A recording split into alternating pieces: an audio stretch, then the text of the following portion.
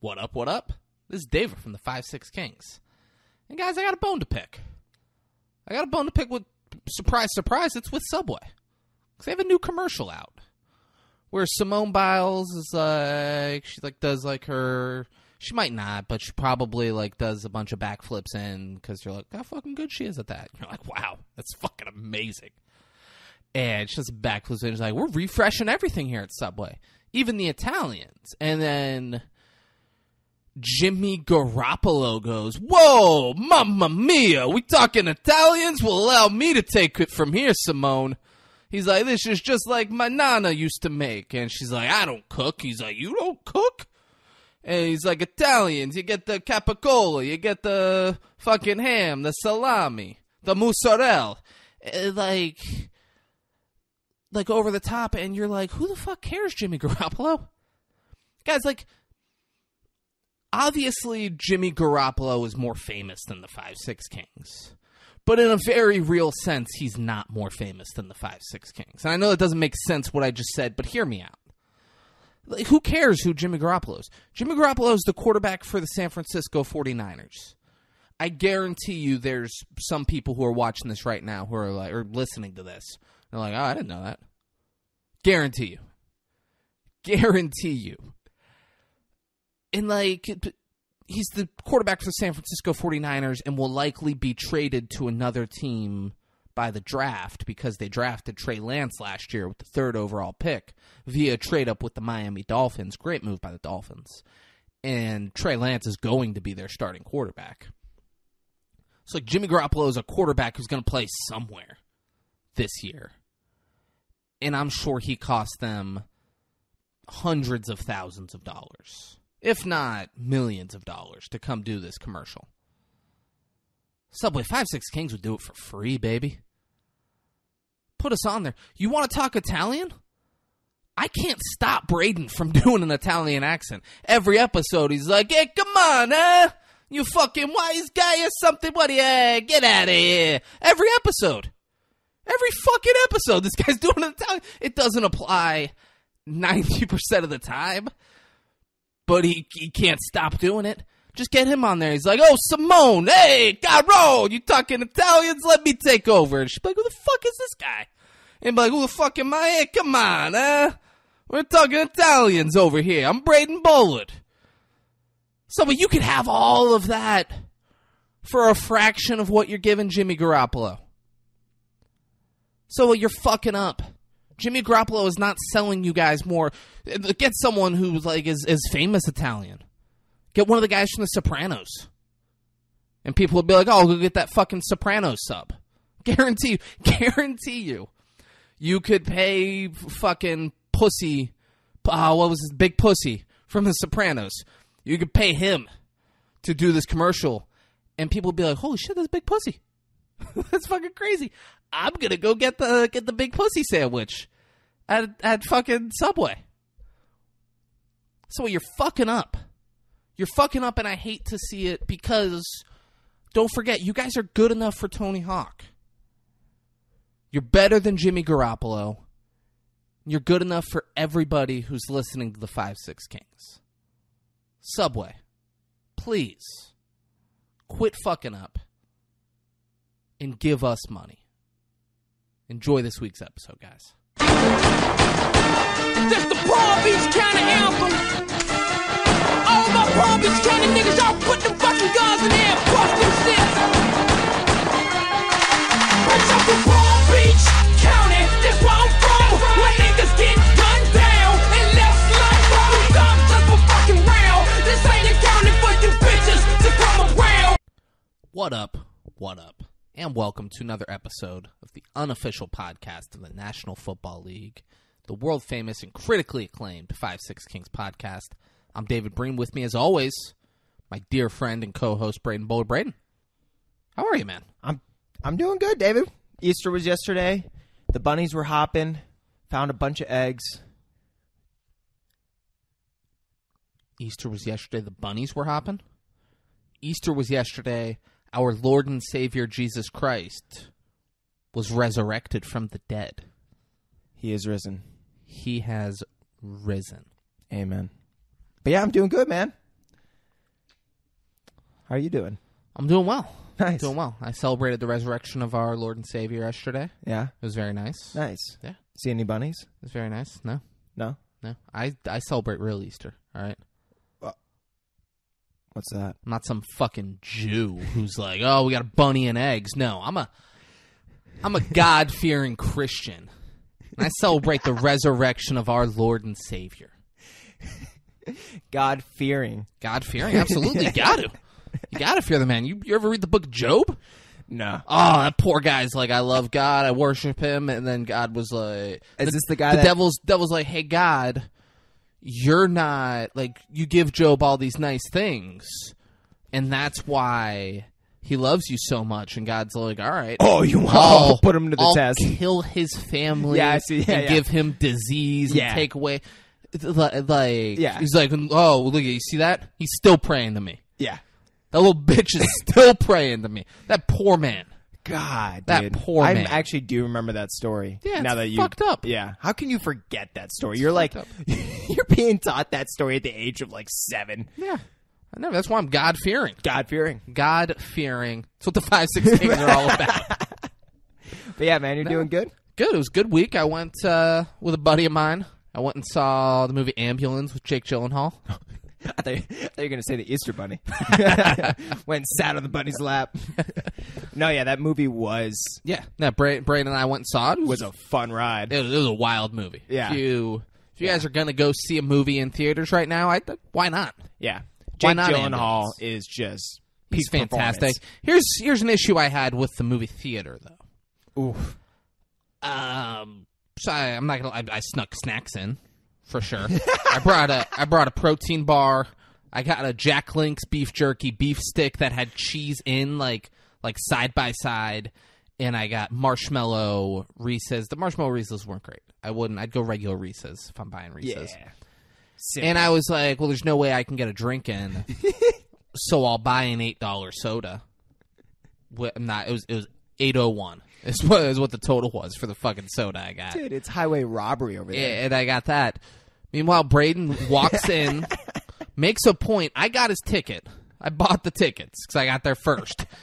He made a point of stopping and speaking to the woman at the counter when you first walk in, like chatting it up with her. Braden is walking in holding... He didn't put them in his pocket. He had snacks in his hands. He had a tumbler full of water. Like one of these fucking things. This is it right here. It was that. Yeah. That. And a bottle of, like, cold-pressed juice that he bought somewhere else. Walks in holding it, like, puts it on the counter to talk to the lady at the front. They didn't say a fucking word. Dude. This kid brought in, like, $12 worth of shit. And they just stared at it. They noticed he did it. He also didn't buy a ticket from them. And just walks in carrying it. I'm like, are you fucking kidding me? Bro, I swear to God, this woman, as I was speaking to her, looked at me, looked down, saw everything in my hands, looked back at me, and then you were like, oh, Brady, I got the ticket. I was like, oh, yeah, but he's got the ticket. And I swear to God, I saw, like, she was so just, like, the life just sucked out of her eyes. Like, as if she just did not give a fuck. Like, everything was just not important. She saw it, she was like, all right. Yeah. Like, whatever. What am I going to do? This kid had, like, it was a Whole there's a Whole Foods right next to the movie theater. That's why he had just bought it. Yeah. He had just bought it and was like, in the face, I just bought that from the store right outside. And she was like, yeah, wish you wouldn't do that, but yeah, enjoy the movie. I'll just act like I didn't see it. Yeah. Thank you for almost getting me in trouble. Sorry, lady. If you're watching this, my apologies. I hope she got fired and it's your fault. I hope she's watching this and is like, oh, that's the motherfucker. Oh, that's the kid. That's the motherfucker. And then she just brings our podcast down. Ugh. She brings it down. Good. We never get that Subway money because of her. Oof. Because of you. All right, David. Now I get it, all right? Yeah, you should. But all in all, good week. Yeah. Good week. Ambulance. Good movie. Go watch it. Jake Gyllenhaal snapped. Yeah, he did. Yesterday, I don't want to talk long about the Miami Heat. Long story short. I mean, the Miami Heat, game 1 of the playoffs against the Hawks, dominated. They're the 1 seed, and nobody is putting respect on their name. And long story short. Everyone is like, You're forcing it. You're forcing that one. South Park. There we go. Yeah, you're forcing that South Park reference. The Heat, like, they're the 1 seed. They had the best record in the Eastern Conference. And everyone's like, oh, it's the Celtics. It's the Sixers. It's the Nets. Fucking Mike Greenberg on Get Up on ESPN was talking about the fucking Brooklyn Nets were playing in a play-in game against the Cavs. And if they won that game, they'd be the 7 seed. Okay. And get to play against the Celtics, who are the 2 seed. If they lost that game, they'd have to play another game. If they win that game, they'd be the 8 seed playing against the Heat. If they lose, they don't make the playoffs. Mike Greenberg was legitimately saying, he's like, if I'm the Brooklyn Nets, I lose this game intentionally so I can then get the Heat in the first round. Ooh. Like, fuck you, Mike Greenberg. Yeah. Fuck you.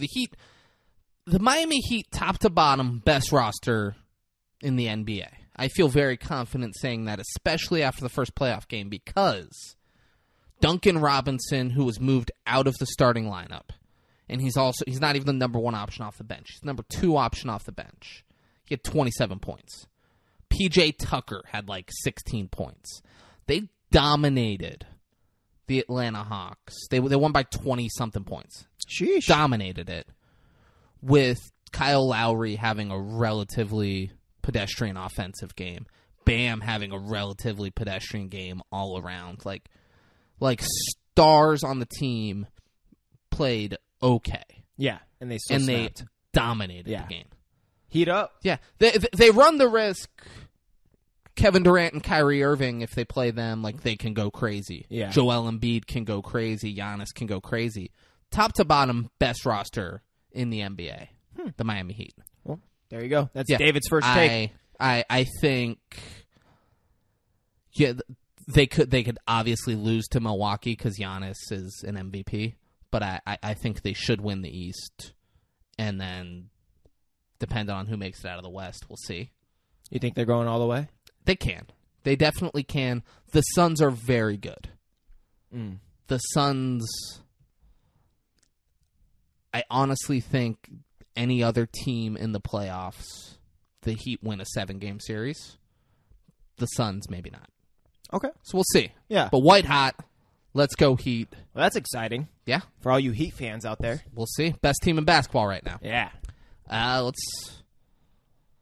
I mean, we done pussyfooting around. Do you want to talk about this movie? Yeah. I was thinking, pull up some shit, guys. So, like, I picked this movie based off of one scene that is the most ridiculous scene I've ever seen in any movie, and I don't know why, but I was genuinely surprised at how weird the rest of this movie was. I don't know why. Based off the scene that and Braden correctly guessed it, by the way. So we'll get there. He texted me. He said, obviously. Obviously. It was this. And he was spot on. Yeah. But the rest of the movie was so fucking weird. It's like every other line, you're like kind of... You're kind of blown back. You're like, wow. What the fuck is going on? Dude. It is so weird. It's... Whoever wrote this, man, you got a...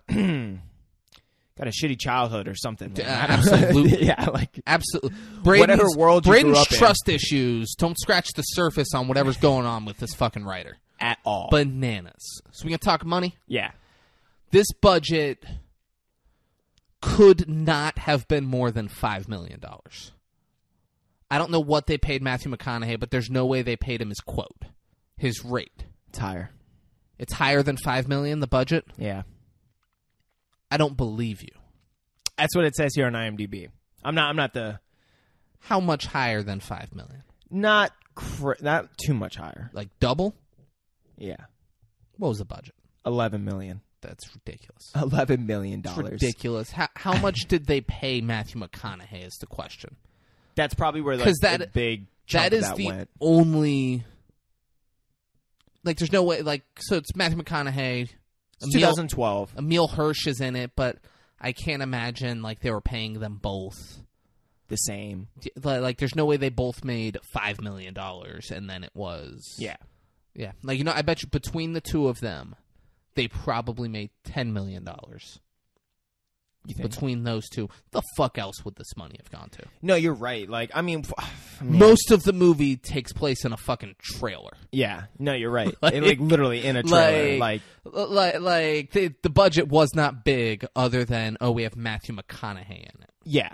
And it's not like the way they filmed it was all good, but you wouldn't be like, oh, this is like outstanding cinematography or something. No, yeah. So it was an $11 million budget. $11 million. No way they made money off of this. They had to have lost money. I'm going to guess they grossed $5 million. Very close. It was 4.6 worldwide. Yeah. Their opening weekend in U.S. and Canada was $37,000. Yeah, because it was NC-17. Yeah. Which so fact, like that's a bigger, like, you have to be 17 or older to go see it. There's no like rated R movies. I could bring my nephew to a rated R movie if I want to be like a weird, shitty, creepy uncle. I could be like, yeah, you want to go see that rated R movie? I couldn't bring him to an NC-17 movie. They'd be like, he's got to be 17, which is a weird age to pick. Yeah, 17. So I think he wanted it possibly rated R, but when they came to NC-17. He wasn't willing to change anything in the movie because he thought it would take away from the filthiness. So he is the director.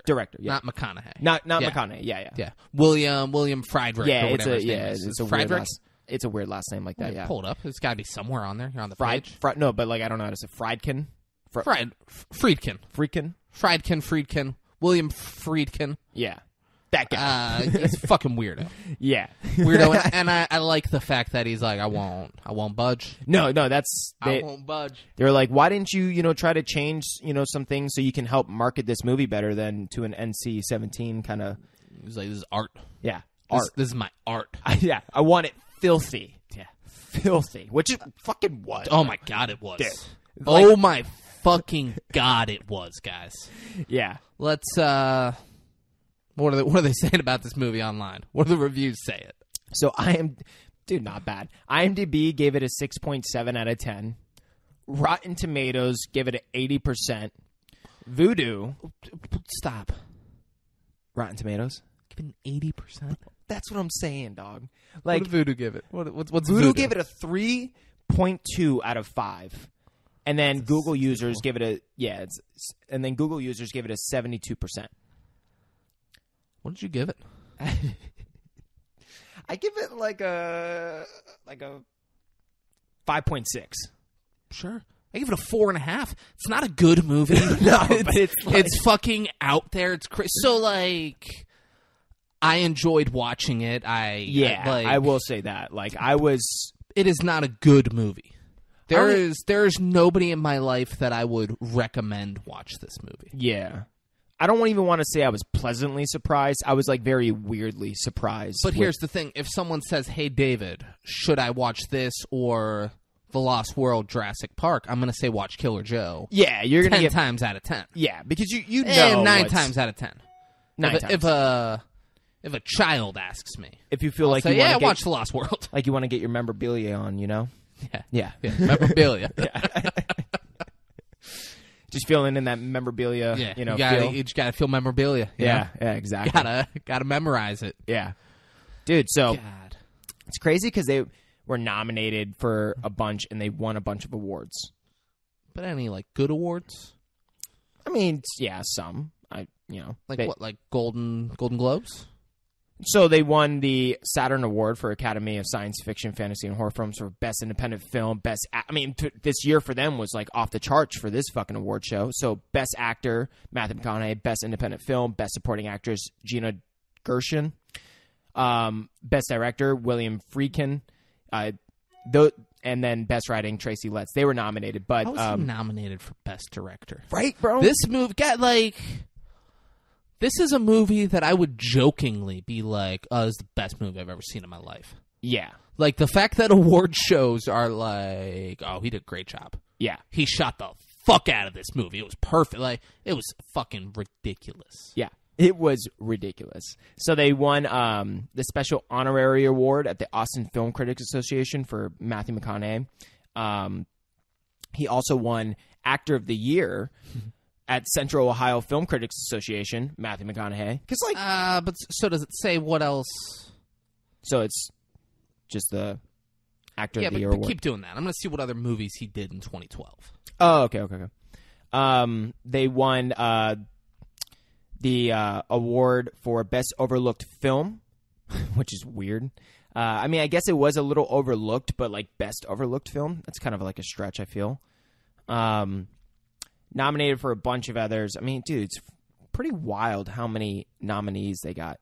Nominations, I mean. But they won the Toronto Film Critics Association Best Supporting Actress Award for Gina Gershon, which she kind of deserved that award, I would say.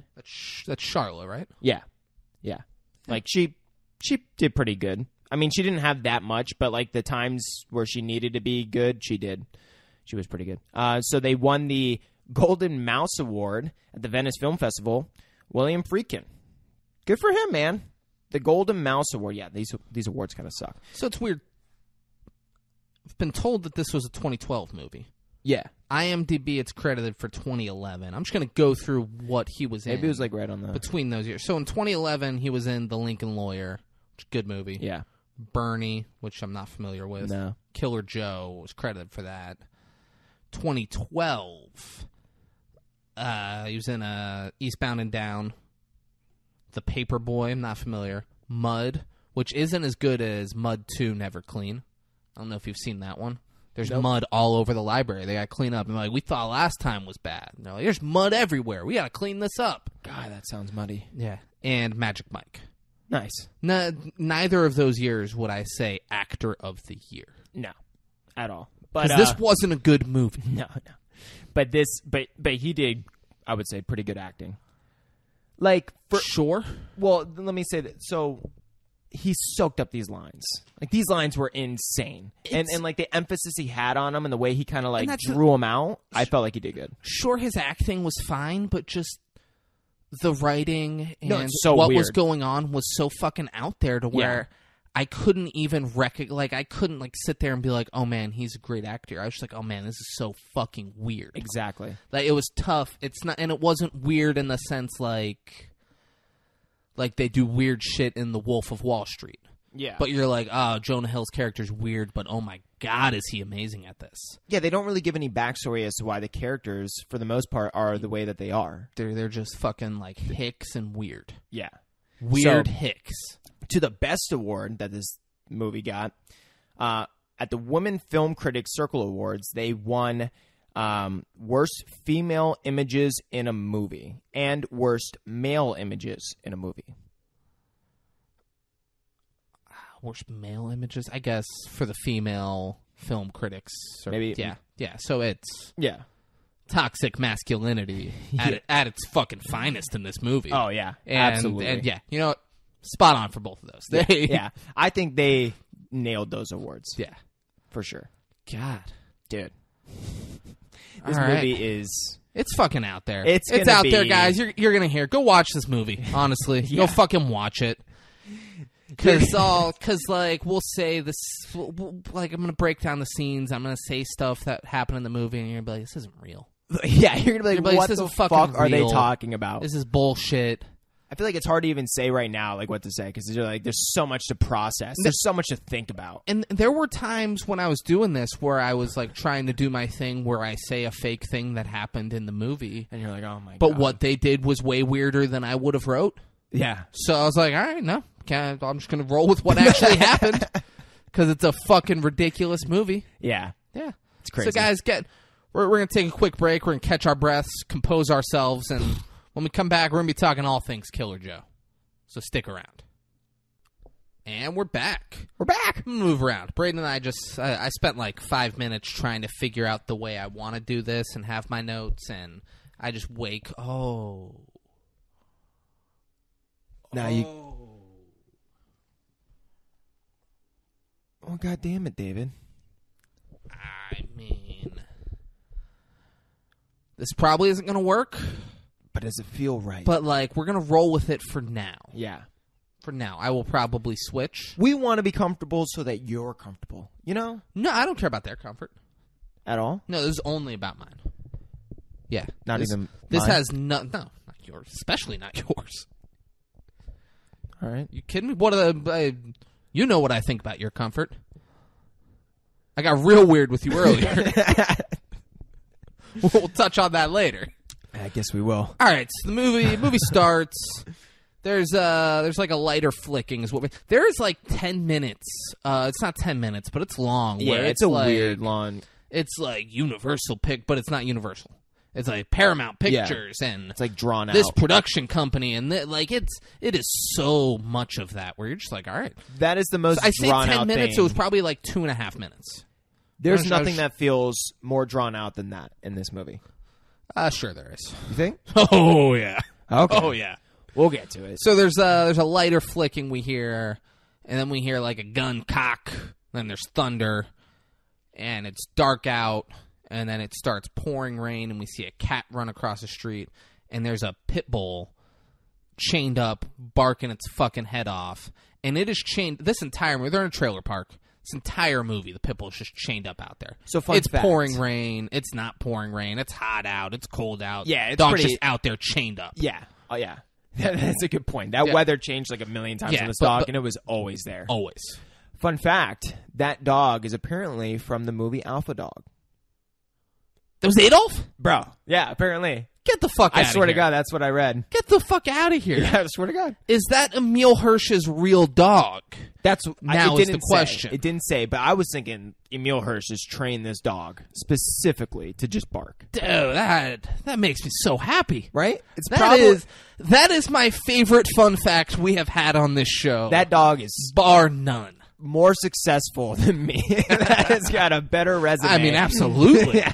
Absolutely. It's been on screen with Justin Timberlake, Bruce Willis, Bro. Matthew McConaughey, Emil Hirsch. Yeah, and I'm getting more. Dude, I'm getting more jealous. That dog, as you've you been on speak. screen with David Breen. You got that right.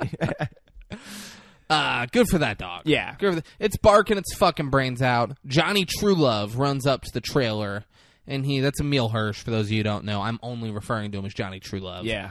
He's banging on the trailer door, and he's screaming. He's like, Dottie, come open the fucking door. I know you're in there. Come on. Dottie, open the door. He's banging. It's raining. The dog's barking. He goes, T-Bone, shut the fuck up. He's like, come on. And then all of a sudden, the lady answers the door. Full bush. Dude. First thing you see, just like open the door, you just see her bush. And You're let's, like, whoa. let's set this up too. She's like up in the trailer, so his eye line is direct with the bush. Like it's pretty appalling the angle they got it at too, because like they're pretty close on set. Just right there. Yeah. And he's like, hey. And he goes in, and he's like, what are you doing? Like, answering the door with your fucking pants down. She's like, I didn't know it was you. As if that was like like anyone else, it's fine, but because it's him, it's weird. She's like, I didn't know it was you. There's so many lines in this movie, and it started with that, where I'm like, how does that make sense? He pees with the door open, and she's like, close the fucking door. And he's like, you're fucking naked. Shut up. Like, and then he goes, gets himself a beer out of the fridge, and like starts going through their shit. Well, and you're like, what is the dynamic of their relationship? Yeah. What is going on right Like, now? we don't know who she is. Yeah.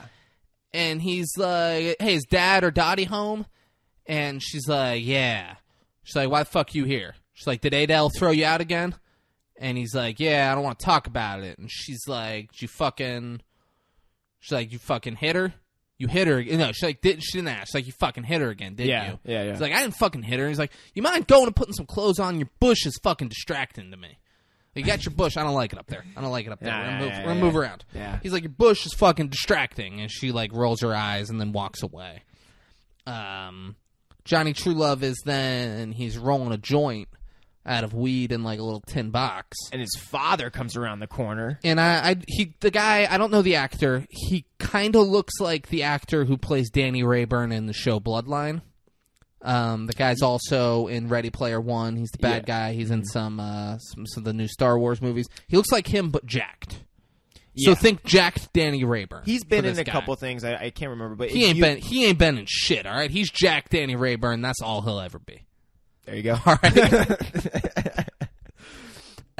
So he's like, he's going through a tin and he's rolling the joint. Johnny Truelove is, and Jack Danny Rayburn's like, "Yeah, man, help yourself," and like annoyed. Yeah. And He starts like talking shit about the bud. he's shitting on the quality. He's like, "Where the fuck you get this, anyways?" And he goes, "I bought it from you." Yeah. He's like, "This is that shit?" Yeah. He's like, "Yeah." And he's like, "Oh man." It's just there's so many things that make you question, like, how the fuck didn't he know that? Yeah, I mean, the fucking. It's his. He Yeah. bought it from him. It's like, what? So that's his dad. The chick is his stepmom. We find out. Yeah. Which is just It's dad's new wife. That's stepmom. how so many pornos started. Absolutely. Stepson opens the door to a fucking trailer and it's, Stepmom's like, "Oh, I didn't know it was you. Here's my Well, bush. well, come on in, sweetie." yeah. Yeah. Oh, Unfortunately, you hit her? Well, here I yeah. Unfortunately, he doesn't fuck the stepmom, and it never really ever feels like he's going to. Yeah, They should have. They should have sowed those seeds too. There's so many things that there's no real reason as to why it's happening. I feel like They should have fucked. yeah. And Justin Timberlake, I was about to say, because I put JT down. Ah. I bet you I make that mistake a few times. Yep. Johnny Truelove is like, "I need a place to stay," and Jack Danny Rayburn's like, "Why did Adele throw you out? Did you fucking hit her again?" And he's like, "No, I didn't fucking hit her." And he's like all defensive, and then he's like, It's very weird how calm everyone is about him possibly hitting this girl. "Yeah." So turns out it's his mom, is Adele. But Yeah. but like they're so calm about him hitting her. Yeah, exactly. Yeah. And Charla is the stepmom's name. She goes, "It's not like you haven't hit her before." And he's like, "Man, shut the fuck up." Like, he's like talking shit. And he's like, "Man, you opened the door with your beaver just all puckered up right in my face. Like it was trying to, like it was going to reach out and shake my hand or something." He's like, "I don't need to hear this shit from you." And the dad goes, "Oh, she smacks Johnny Truelove in the face." And the dad goes, "She didn't know it was you at the door, man." Dude. So like that makes sense to him as well. And he says, "It's not the point. I don't want Dottie having to look at her own stepmother's pussy all day."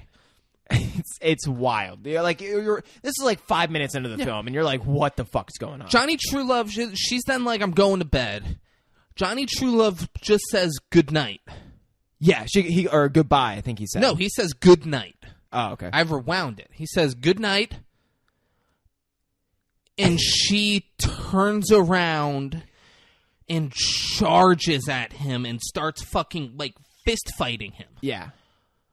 And then He said such worse things. Good night, and Yeah. she's like, "Ah, that's it. that's you crossed the That's fucking the line." Yeah. Goes and like he's like fucking hitting her, and then like while she's doing this, he's going, "Sweet dreams. Don't let the bed bugs bite." Like he's fucking like defended himself doing that. Charlotte says he could stay the night, and then that's it. And he goes, "I'll stay here as long as I fucking want to, bro. Bro. I ain't fucking leaving." Dude. Emil Hirsch too soaked this part up. Like, good for him. She's like walking away, and he throws a pillow at her head, and like it hits her, and she's like, "Mother," and then just still goes to the bedroom. We now see Dottie.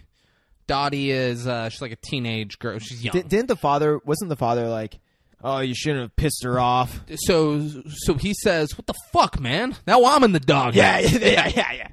But we see Dottie. She's like awake in bed, looking scared, Yeah. as a child would be. And Dude, this movie gets Johnny so much more Truelove goes, put some pants on. We got to talk. He's like, "I need pants on for that." He's like, "We got to go somewhere." He's like, just whisper. He's like, "It's private stuff." He's like, "Then fucking whisper. Yeah. I'm not going anywhere." And then Johnny Truelove yeah, but like, puts him in a headlock, and he's like, "Put some pants on. We're leaving." and they start like tussling. They like fucking go to outside the trailer, and they're like, "Get the fuck off me!" This and that, and then they like snap back in, and they're like in the same position. But like he just puts him in a headlock. No, yeah. And then he like goes and puts pants on and leaves with him. Bro, this is his father. Like, you think And your father would beat the fuck out of you? It's his father, and he's like 60 pounds heavier. Yeah, than Emil Hirsch. he's a much I bigger guy. I call him Jack Danny Rayburn because he's big. Yeah, much bigger He's than a Emil big Hirsch. dude, and he just lets that happen. Yeah. They're outside, and Johnny Truelove says, "I need $6,000 or some guys are going to kill me." And he's like, "Well, then you better fucking get out of town." And Johnny Truelove's like, "If you can give me $1,000, I can hold them off." He's like, "I don't have $1,000. And then they like get in the truck and they leave. Cut to them at a strip club. Johnny Truelove, they're sitting there drinking, and Johnny Truelove's like, man, it's fucking Mom's fault because she threw me out. He's like, I didn't hit her. And then fucking Jack Danny Rayburn's like, well, what happened? He's like, I threw her up against the fridge. I threw her up against the fridge. He's like, but she stole 2 ounces of Coke from me. And Jack Danny Rayburn's like, no, she didn't, man. She's never fucking done Coke. She didn't steal it. She's like, I'm telling you, man, she took it and she sold it because earlier tonight, she pulled up and that Cadillac was running like it was brand new. And she's the only one that knew where it was. Yeah, and he goes, and then Jack Danny Rayburn goes, the gold Cadillac? He's like, that fucking thing hasn't been running in years.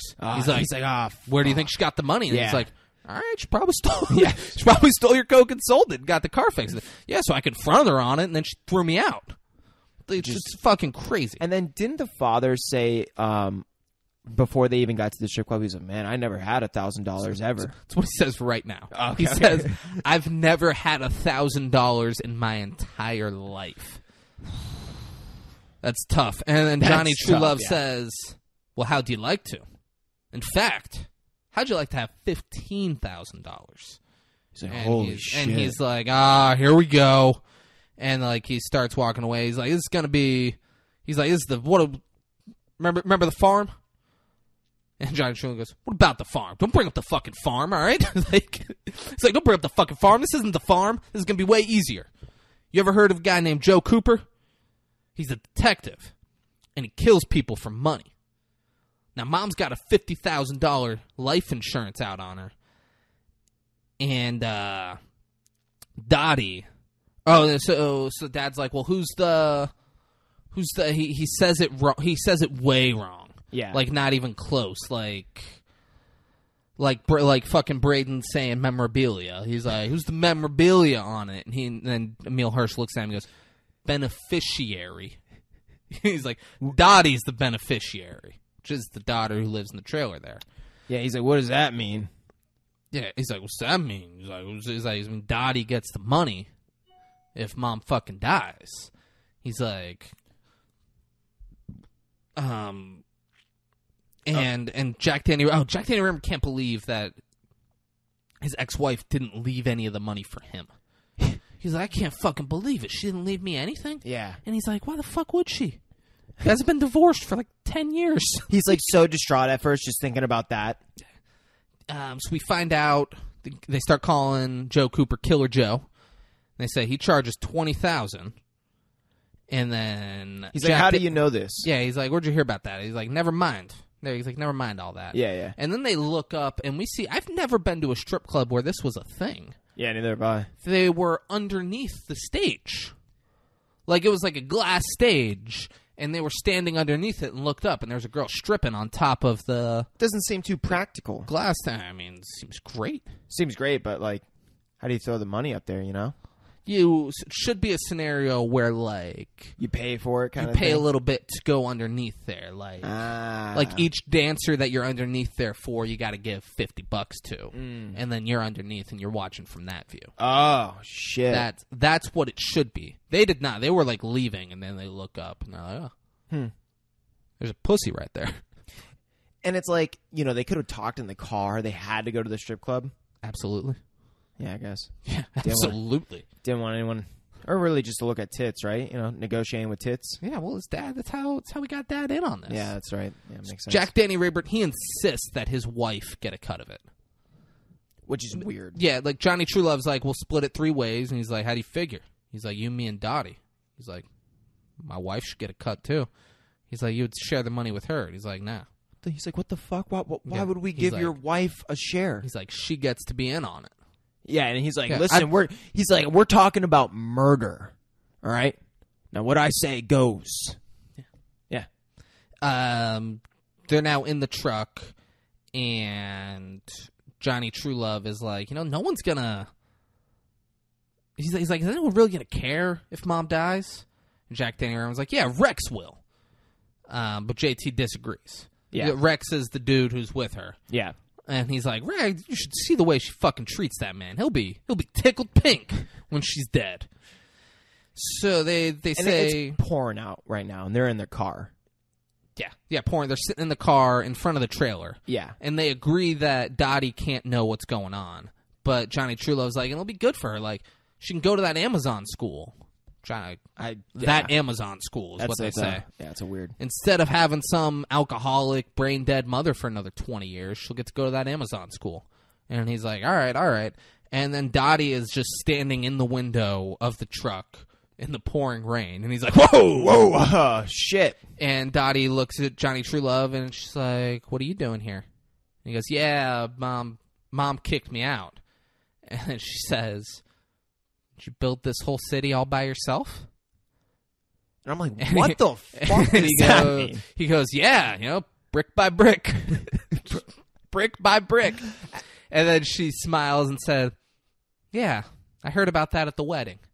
And then walks back inside, and he looks at Dad, and Dad's like, yeah, her sleepwalking's been getting a lot worse. Dude, and the moment before they said sleepwalking, I'm like, oh, this is going to be like an Exorcist movie or something. Like, this girl's possessed by, like, a fucking demon. Like, that's where we're going with this? Yeah, I'm glad they didn't. Bro, yeah, me glad too. they didn't. Yeah. So it's not. She's not possessed. Sleepwalking. She goes back inside, and they talk about her sleepwalking, and then Johnny Truelove's like, is she with anyone? Or has she been with anyone yet? And Dad's like, nah, man. As far as I know, she's still a fucking virgin. It's so weird. And he's like, man, really? Huh. It's crazy. And then they walk inside, and once they get inside, as soon as they're inside, Dottie's standing there, and she goes, heard y'all talking about killing Mama. I think it's a good idea. And Johnny Truelove looks at Jack Danny Rayburn, and he's like, there you go. Dude, there's so many things that happen in this movie where I'm like, I was not expecting that. Yeah, because then it's like the moment before it made no sense. There's so many things I'm like, what? How does this happen? Yeah, just fucking stringing those two things together. But it's almost like it's intentional just to throw me off, or us off, For the sure. viewer, you know? They want it to be like, okay, this whole movie they're going to be keeping the little girl in the dark. She's not going to know what's going on. And then she's like, I'm in. Boom. Like, immediately. And you're like, okay. Fuck. I don't know what to expect. Keeping me on my toes. Thank you, William Friedkin. Whichever. Yeah. Johnny Truelove is sleeping on the couch. He's tossing and turning all night. This is the weirdest thing I think I've He's dreaming about catching lizards, gunshots, and Dottie, his little sister, getting naked in the hallway of the trailer and putting her hands up to fight. Bruh. And, like, he, like, wakes up a couple times. Like it looks like he wakes up, but really he's still in the dream because he's seeing this. Oh! Microphone fell. Yeah. Only the video... Only the viewers got to see that. Yeah, Limp Mike. Limp Mike. Yeah. But, like, he's catching lizards. He's, like, seeing a gun being fired. And he's seeing his kid sister naked in the hallway. And we see her naked. Dude. So the actress is 23 years old at the time of this filming. I had to look it up because they have her play much younger. And she pulls it off. And we'll get to that, Yeah. but I couldn't tell if they were 100% trying to do that. Oh, yeah, they were. Yeah, so we'll get to it. So that's a thing. Yeah. And now, back in the trailer park, it's the next day. Matthew McConaughey is Killer Joe. He arrives looking cool as fuck. He's got a cowboy hat on. He's got fucking leather gloves, big belt buckle. He looks out of his fucking mind. And little fun fact, about 3 years later, he ends up playing a character named Joe Cooper. So, in what movie? Interstellar. Oh, that's his name? Yeah. Get the fuck out of here. Yeah. So look at that. So we did Interstellar. We have an episode on that where Matthew McConaughey is playing Joe Cooper. And now in this fucking movie, well, it's really the opposite. So this movie is 3 years before Interstellar. And dude, talk about complete opposites, bro. I love that because, like, it is very realistic that the writer and the director were unfamiliar with the movie Killer Joe. Oh, 100%. They did not have any idea. The fact that Matthew McConaughey wasn't like, hey, I did this NC-17 movie where I did some weird shit and that was my name, we should change the name of my character in this movie. This like feel-good space movie about like finding new planets and stuff. We should the fact that he did not say that makes me like Matthew McConaughey. Or the writers for Interstellar was like, we love Joe Cooper so much, we want to give him a twist. We want to give him a story arc or character arc. We're going to make him become a fucking astronaut that deals with higher dimensional beings and shit. So this character just went on a crazy character arc. That'd be too tough. Think? Yeah, because like how old is this Joe Cooper, and how old is Joe Cooper in Interstellar? Because he had been an astronaut years before, and then like 20 years later, this was all happening. Like in that scenario, Matthew McConaughey is like 14 years old in this movie. And then like the Interstellar writers like, well, it was always my dream just to make like some fucking psychopath become like some brave like hero. Father Yeah. who's trying to save the world. Yeah. That was their subliminal message. No, I like the idea that like Matthew McConaughey Didn't saw say- it, yeah, it didn't and was say a just like, fucking thing. Nope. No, He's like, no. rolling with it. Yeah, because he's probably thinking too, if I show them that I even did this role, that could possibly hurt my chances of even being in this movie. Maybe because they didn't want, like, I don't know. Like, maybe Yeah, not. I guess, not. but no, I guess it was a big enough movie to where Maybe you're like, Matt Damon could have played McConaughey's role. yeah. Like it wouldn't have been like, and then you get someone lesser than Damon to play Matt Damon's role. Like, And you think, like, now, They- like, the they could've director's pulled like, that oh, off. I don't know, man. Matthew Yeah. McConaughey left a bad taste in my mouth after that last movie. Yeah, he did.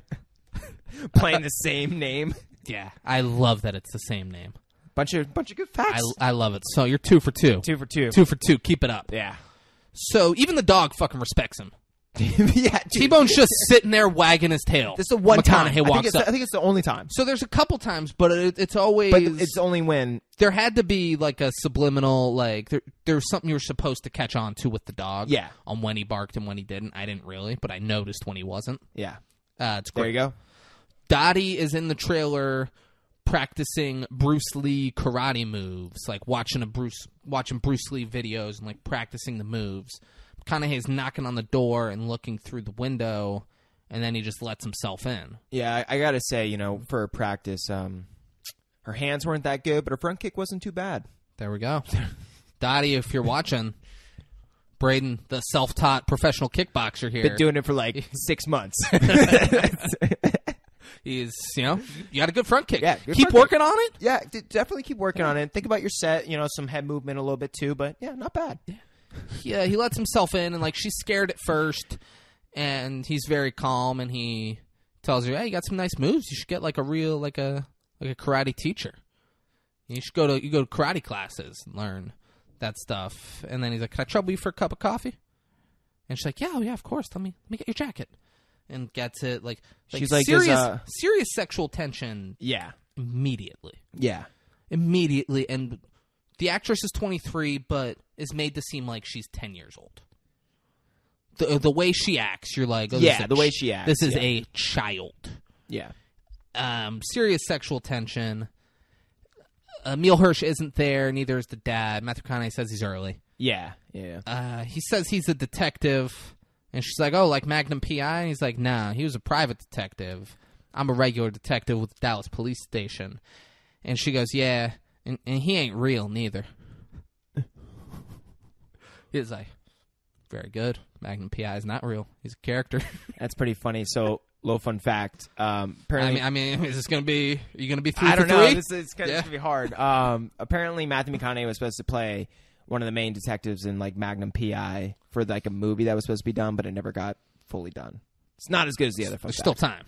Yeah, There's still time is what you're saying. yeah, still time. So it'd be kind of weird if he ended up actually playing that detective in Magnum And P.I. he's like, see, everything he does Comes full circle. branches off of Killer Joe. Yeah, yeah. Everyone in Hollywood's like, this is it.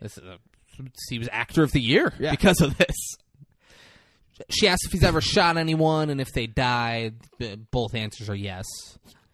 Matthew McConaughey then tells But he a says story. it though, like as if he's just like comforting her. It's like weird. It's like he is not seducing her. He's seducing her. He's seducing her, but like not too strong at this point. He's almost like comforting her by the way he's saying it. But it's like, and also like building trust and stuff. But it's just weird how he's saying like, yeah, I've murdered people, I've shot people, I've killed people. Yeah. What about his story? Huh?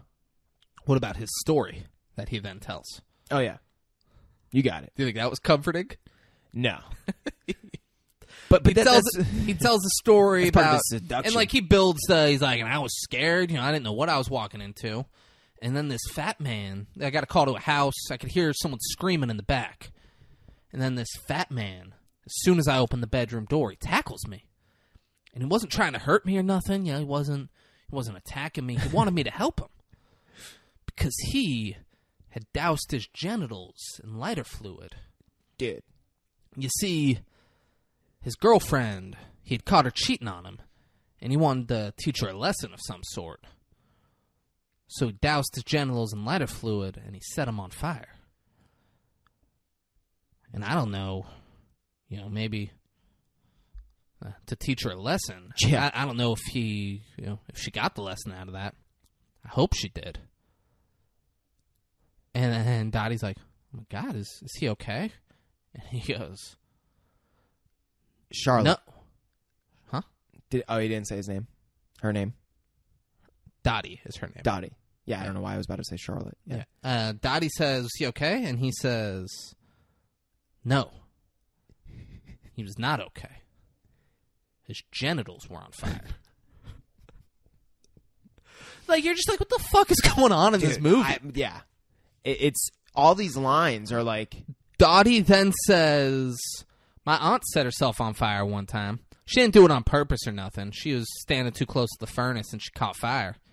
That's the aunt everyone said I looked the most alike, She, what was it? Her name was Viva. Isn't that a pretty name, Viva? Like, just like that. Like she's childlike. She's just like fire. My aunt set herself on fire. Her name was Viva. Isn't that pretty? Everyone says I look like Viva looked. Like, just like that. Like, it's so fucking insane, this whole movie. It's so The phone then rings for a while. Like, 12 seconds. And Matthew McConaughey finally says, you gonna get that? And she says, it's for you. He gets up and answers the phone. So what I find weird about that scenario, too, is that she's literally talking about Viva lighting herself on fire, but saying it as, yeah, I'm just like Viva. I looked just like Viva. No, but like, yeah, she said that too, but I'm saying like she was acting as if they're saying, I think she even said something else as well at the end there that was supposed to be like, yeah, we're like almost like I want to be like her. I didn't catch it. You didn't feel like that? I didn't catch the line that you're talking about. The line. Had I caught that line, I might agree with you.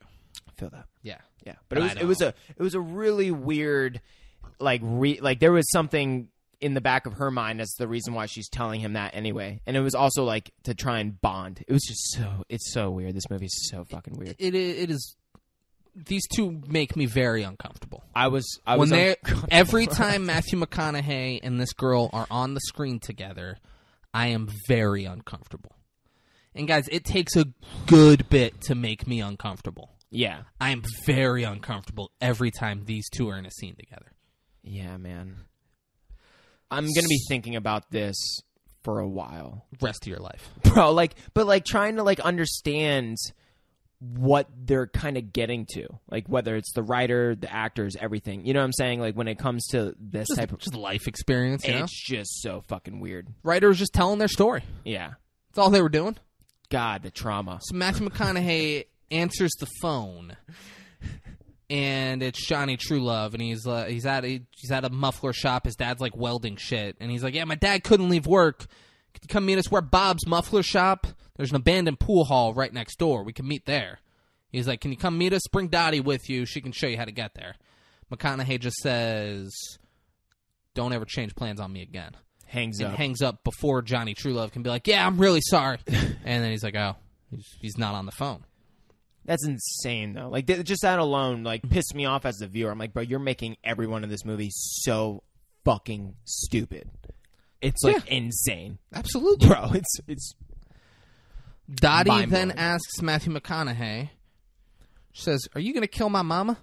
She tried to kill me when I was a little baby. Dude. She was happy because she thought she had done it, and I wouldn't become more than she did. But she didn't. She didn't send me back up to him and, like, looks up. She just made me sick. Maybe not be for a little while. Maybe not be for a little while. But then I was.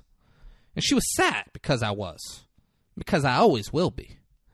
I don't think my jaws dropped more in a movie than this one. And Matthew McConaughey goes, how do you know she tried to kill you? Because she says, when I was a little baby.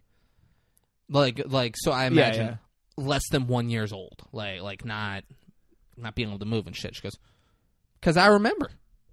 It's fucking bizarre. Dude. Made me sick. Made me not be for a little while. But then I was.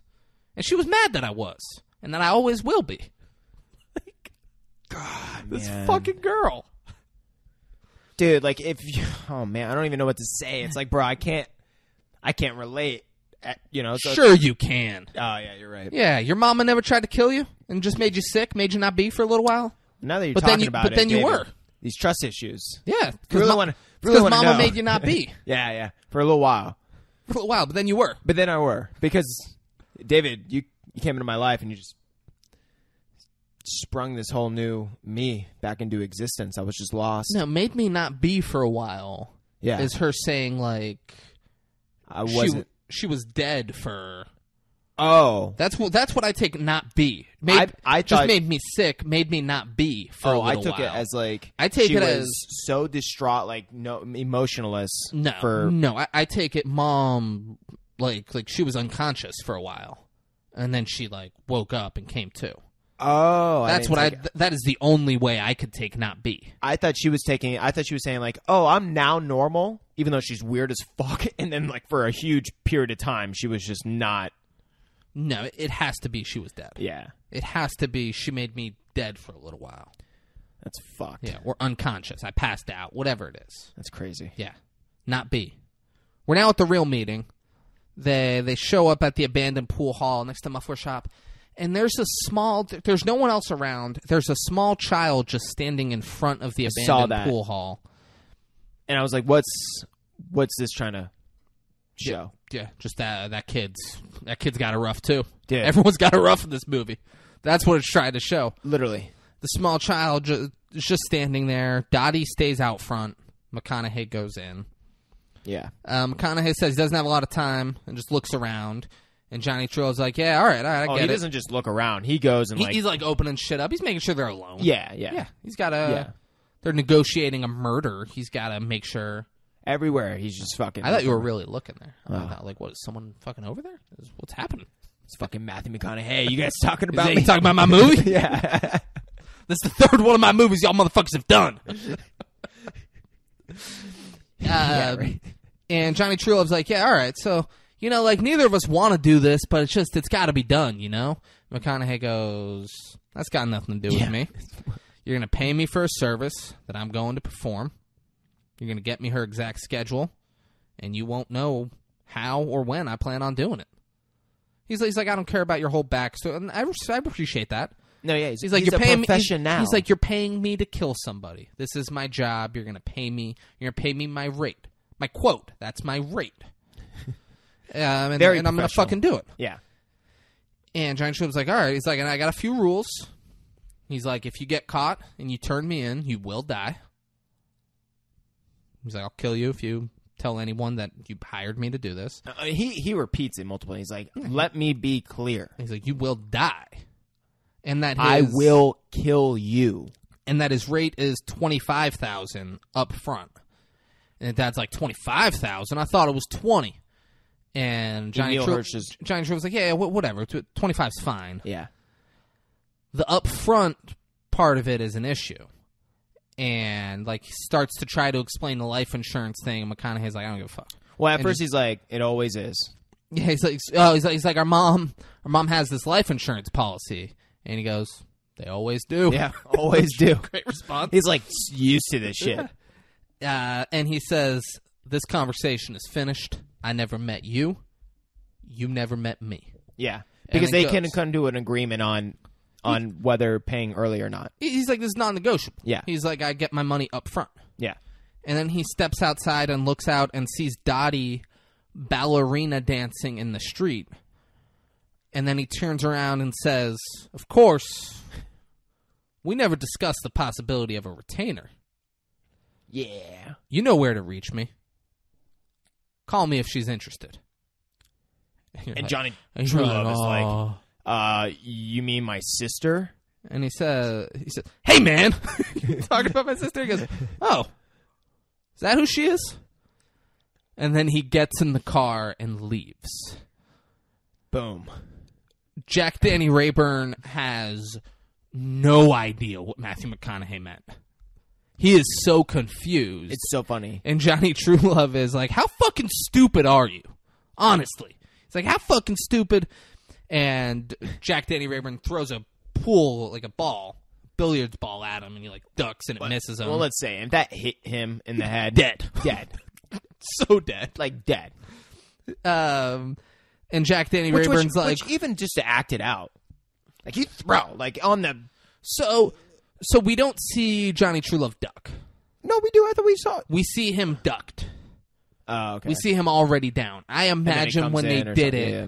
like the camera was on the dad and Johnny was already Yeah. ducked down. He was already ducked, and they just like And then he had to ju- then move he- just like a slight bit more. To, and then he throws it high. Yeah. Like there's no way they were risking it for the, Yeah, for the bro, fucking it's- budget they had. There's no way they were risking losing the Yeah, second. just throw it right at it, Emil's head, and Yeah, he'll and duck. Emil, duck quick. Yeah, Right, you you gotta be quick do about it it. quick. Jack Danny Wow. Rayburn's like, we'll just kill her ourselves.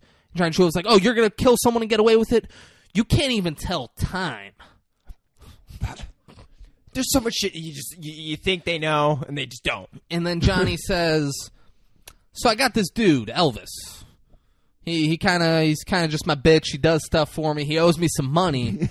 I think he'll kill her for us. And Dad's like, Fuck yeah, you will. great, but I got one rule. And he goes, what's that? And he says, no more music videos. He goes, that's what's up. No more music videos. And then they take her out in the canyons in California and kill her. Yeah, just offer. And she's like, Frankie, I don't want to die. Please don't do it, Frankie. I love you. And Frankie's like, I gotta tape your mouth, all right? You're gonna be fine. I'm not gonna let anything happen to you. Yeah, you're gonna be fine. I think once a year we need to do Alpha Doc on this. Yeah, no. I think that it will become an annual tradition on the 5-6 Kings that we revisit Alpha Dog every year. I mean, it's one of the best. It's the best. Yeah. The best. Yeah. No, Johnny Truelove says, I mean, we can give him Dottie. And the dad says, yeah, honestly, it might just do her some good. These pieces of shit. Dog.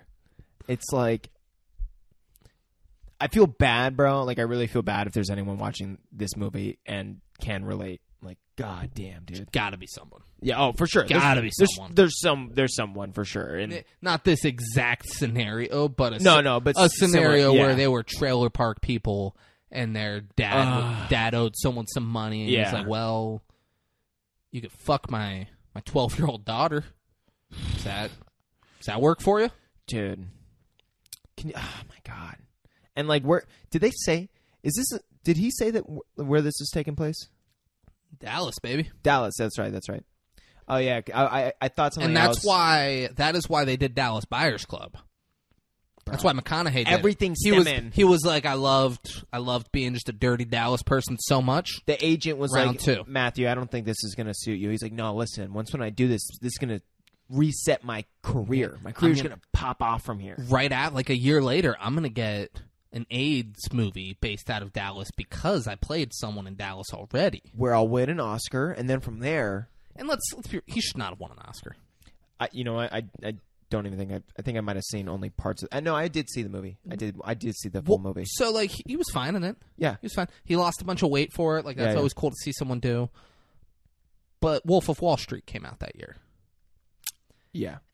Leonardo DiCaprio was so much better in Wolf of Wall Street. Dude, the range. It was fucking phenomenal. And, no, seriously, and the range. McConaughey won it because he was like, I'm not no fucking faggot. I ain't a faggot. I didn't get. He like wants to fight the doctor. He's like, I can't have AIDS. I'm not a fag. And then he's friends with gay people now and selling AIDS drugs. Like, it was fine. Yeah. Leonardo DiCaprio was so much better. Yeah. I will die on that hill.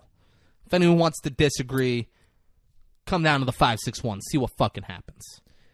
Yeah, I actually didn't see Dallas. I thought you were referring to Mud. No, Mud was awful. Yeah, Mud was so bad. Yeah. Yeah. No, yeah, I need to see Dallas. I've only seen Mud. like, clips Mud of it. 2, Never Clean, on the other hand, great movie. Why? Because there's mud everywhere. Bro. We thought last time was bad. Nope. We need to get this high school library cleaned up. There's mud everywhere. Everywhere. So Charla is working at a pizza place, and she's on a phone with some dude looking at naked pictures, and she's like, don't be silly. No one will ever see him. It's not like your face are in him or nothing. Her boss says, is that a personal call? And she goes, nope, 2 large pepperoni. Just like that. And then she's clearly, and then she's setting up. She's like, when you going to pick me up? She's like, all right, the motel behind the mall? Okay. Like she's clearly going to go fuck a dude. And her daughter, Bonnie, I put down. That's a typo. Dottie. Yeah. Walks Bonnie, Dottie, either or. Dottie's a weird name. I was going to say Bonnie, what? Yeah. Dottie walks in and starts picking olives off of a made pizza and eating them. Which is she's strange. in the kitchen. Yeah, but apparently she's got like super awareness, hearing. So let's get there in a Yeah. second. Dottie says, can I get some money? I'm going to stop the store so I can get some things to fix supper. And Charla goes, yeah, hey, Jenny, I'm going to have to call you back later. And then hangs up the phone, saying she's on with Jenny. Yeah. Charla then says, I'll give you a couple extra bucks, and why don't you go buy yourself a nice dress? We got guests for supper. And she's like, I get dressed up for that? She's like, yeah, it'll be nice. Dottie asks, she's like, was that your boyfriend on the phone? Yeah. There we go. Yeah. And Charlotte's like, no, I'm married. I'm married, silly. I'm married to your dad, silly. That was my friend Jenny, an old friend from high school. And she brings the pizza that Dottie was just, like, picking toppings off and eating to a table. And this guy isn't cool about it. He goes... I asked for no... No, come on. No. He goes, I said no black olives. Just like the second she gets there with it. Yeah. Fucking furious about it. Well, it probably took forever. That's fucking crazy. You handle that like a normal person. You go, hey, I actually said no black olives. Nah, I was thinking that exactly. Yeah. I said no black olives. Just like that. Yeah. And she looks angry and then yells to the kitchen, I need another Supreme, no black olives. I'm taking my lunch break. And then her and Dottie go sit down and eat the pizza. So she did it on purpose. He didn't fucking know that, though. Oh, yeah. She did it on purpose. She's like, he's gonna not eat it, and then Dottie and I will eat the fucked up pizza. Oh, I didn't even catch that. Yeah, for sure. Her and Dottie start eating the pizza. Dottie tells her, she's like, you deserve a cute boyfriend. And she's like, saying that, I'm married to your dad. That's my friend Jenny from high school. And then Dottie said, I had a boyfriend in 3rd grade that nobody knew about. This fat kid, Marshall. We kept it a secret. It was our secret. We didn't eat lunch together. We didn't hang out at recess. He didn't walk me home from school or nothing, because then it wouldn't have been a secret. She's like, so when did you see each other? We saw each other in class. And Mom's like, no, but when did you see each other alone? She's like, we didn't. It would have ruined the secret. But we loved each other. And she's like, well, how do you know that if y'all never talked about it? She's like, this was unspoken. It was pure love. It was better than normal love. It was pure. I really hope that this is what Sarah McKenna says. about me and her. Can you just imagine she's out with like her stepmom and she's like, yeah, this fat kid. This fat kid named Braid in the 3rd grade. It was pure love because no matter how many times I turned him down, he always kept asking me out. Yeah, it was pure. No matter how much everyone laughed at him for me turning him down, he still always asked. That's pure love right there. That's pure love. He was so fat. my God. So Dottie says it's Matthew McConaughey coming over for dinner, isn't it? His eyes hurt. What? His eyes hurt? I try to take that like maybe when she looks at him, it like almost like she's so taken back, like so attracted to him, it almost hurts to look at him or something. I don't know. Like I was or the way he looks at her hurts her. Yeah. In what type of way? Like she feels uncomfortable. Okay, that's what I was gonna say. Yeah, like all that. Right. Okay. Jack Danny Rayburn then walks in the pizza shop. Totally could see that. Jack Danny Rayburn walks in, and Charlotte says, "Now you keep your mouth shut about Jenny, all right? She's an old friend from high school. I don't need your dad asking any questions about her." Like, that made it so much more suspicious. Like she was pretty convincing up to that point. Dottie then smiles and says, "You should have a cute boyfriend." Like she is Mary, an angel, and she sees all. That's Dottie. That's Dottie for you, baby. That's Dottie. Yeah, she'll make you feel exactly the way you should feel, which is like shit. You know, like Charla gives Dottie the dress money, and Jack Danny Rayburn says, "Yeah, I'll bring you to the Thrifty. You can pick out a nice dress." Thrifty, like Goodwill, thrift store. And he asks for beer money as well, and she's like, "Yeah, my purse is downstairs. Let's go get it." And then he walks down, and Dottie asks if everyone is getting dressed up, and he's like, yeah, no, of course we'll all get dressed up." They walk down. Jack Danny Rayburn, they're going down to the purse, and Charlotte's like, "You got to tell Dottie what's going on, you know?" He's like, "Yeah, she'll figure it out eventually." Like, no, she's not. She's not like you or me or Johnny Truelove, you know? She can't put 2 and 2 together and figure stuff out. She's not smart like us. Dottie's clearly the smartest person in this family. Clearly. She's out there and weird, but she is the smartest by a mile. So question. Do you think she was ever had a problem with sleepwalking? Or do you think that was all a facade just to do and hear what she wants? I don't know. Because we're saying she's smart.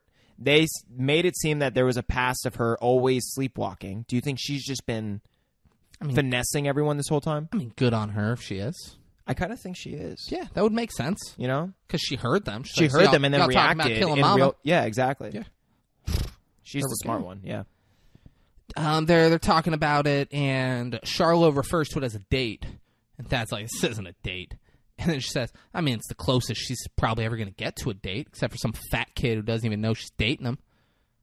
And he's like, "What fat kid?" You got to stop, bro. You're making me feel bad now. I mean, this is the fucking... I didn't write this shit. And he's like, "What fat kid? What are you talking about?"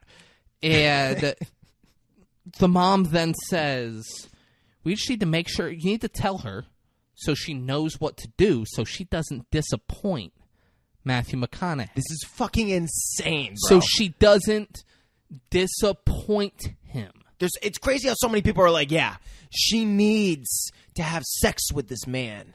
And not disappoint him. And not disappoint. Yeah, exactly. It's insane. They so they go to the Thrifty, and she gets a black dress and puts it on. They're back in the trailer. Jack Danny Rayburn's watching monster trucks on TV. I fucking love this part. And she comes out, and she's wearing it, and he has her spin around. Hold on. Right before this, though. The fucking he's watching monster trucks on TV, and the monster truck like comes down off a fucking hop and like breaks one of the wheels. He's like, hope he's got a spare. I don't know why, but I just fucking loved it, bro. Like you could just tell this guy really lives his life. Like he's and that's such a... It's a perfect thing for him. He probably ad-libbed it. It's such a dumb person comment. Exactly my... Dude, I'm going to drink Vaseline and turn to the left. Hope he's got... There's 2 South Park references. There we go. There we go. Yeah. But like... hope he's got a spare tire. Can't get very far with only 3. Like it's just so stupid to say that. Stupid. Duh, he's not gonna be able to ride very much without 4 tires, huh? You gotta have 4 tires to ride your monster truck. You can't do it with 3 tires. You can't. Like, it's just so fucking stupid. What's great is there's no one around. So when he said that completely to himself. He said that for him. Yeah. That was for him. It was like it's like when you tell jokes and then just laugh in the middle. Yeah. And you don't feel the need to say the whole joke. You got the laugh for yourself and then you stop.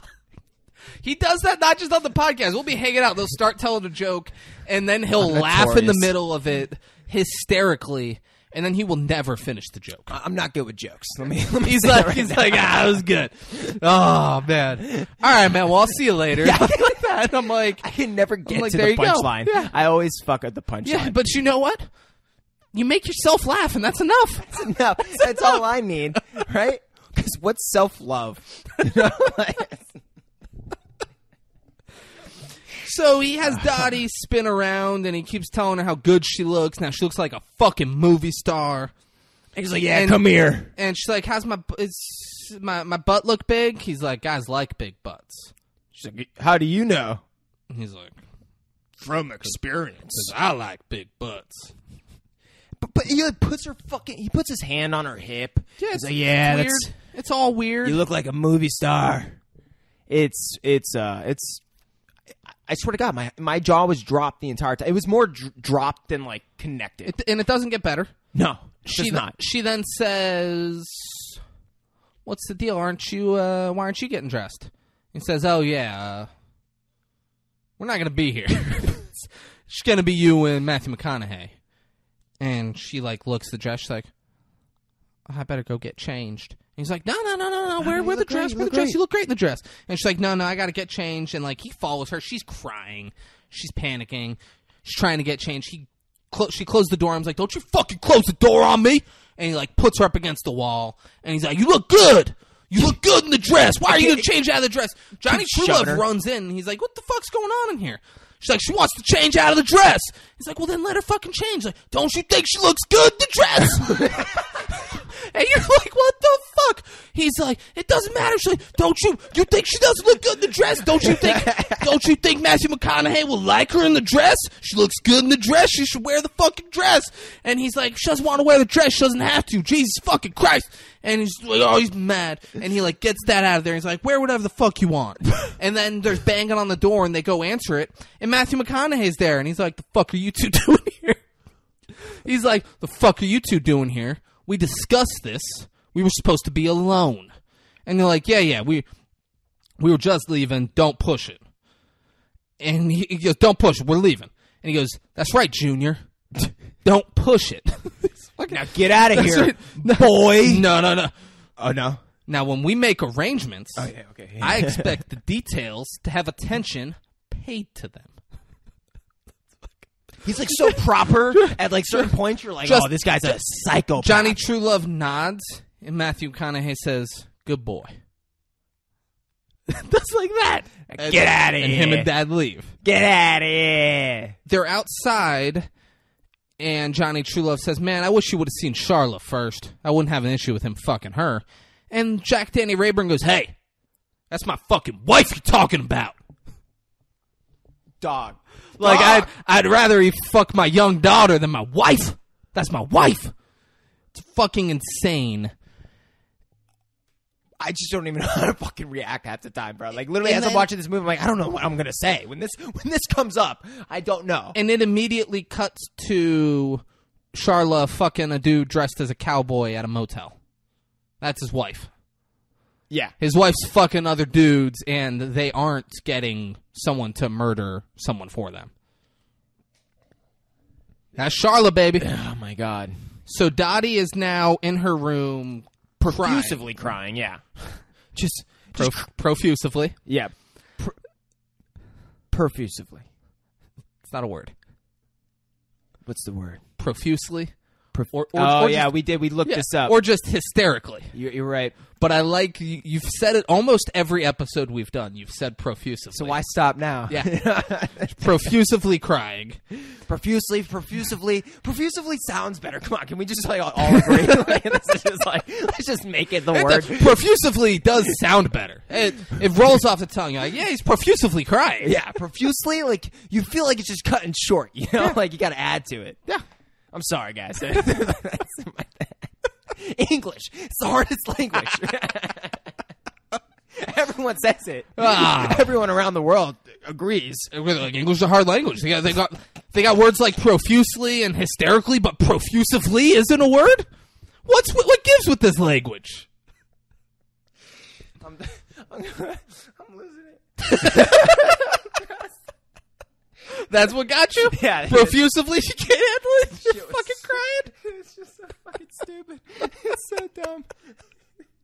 I can't believe I just made a fool of myself on YouTube. Oh, my God. Never going to live this down. We're never going to get the Subway money. Someone's going to be like, we're going to sponsor this kid. He doesn't even know profusely is a word.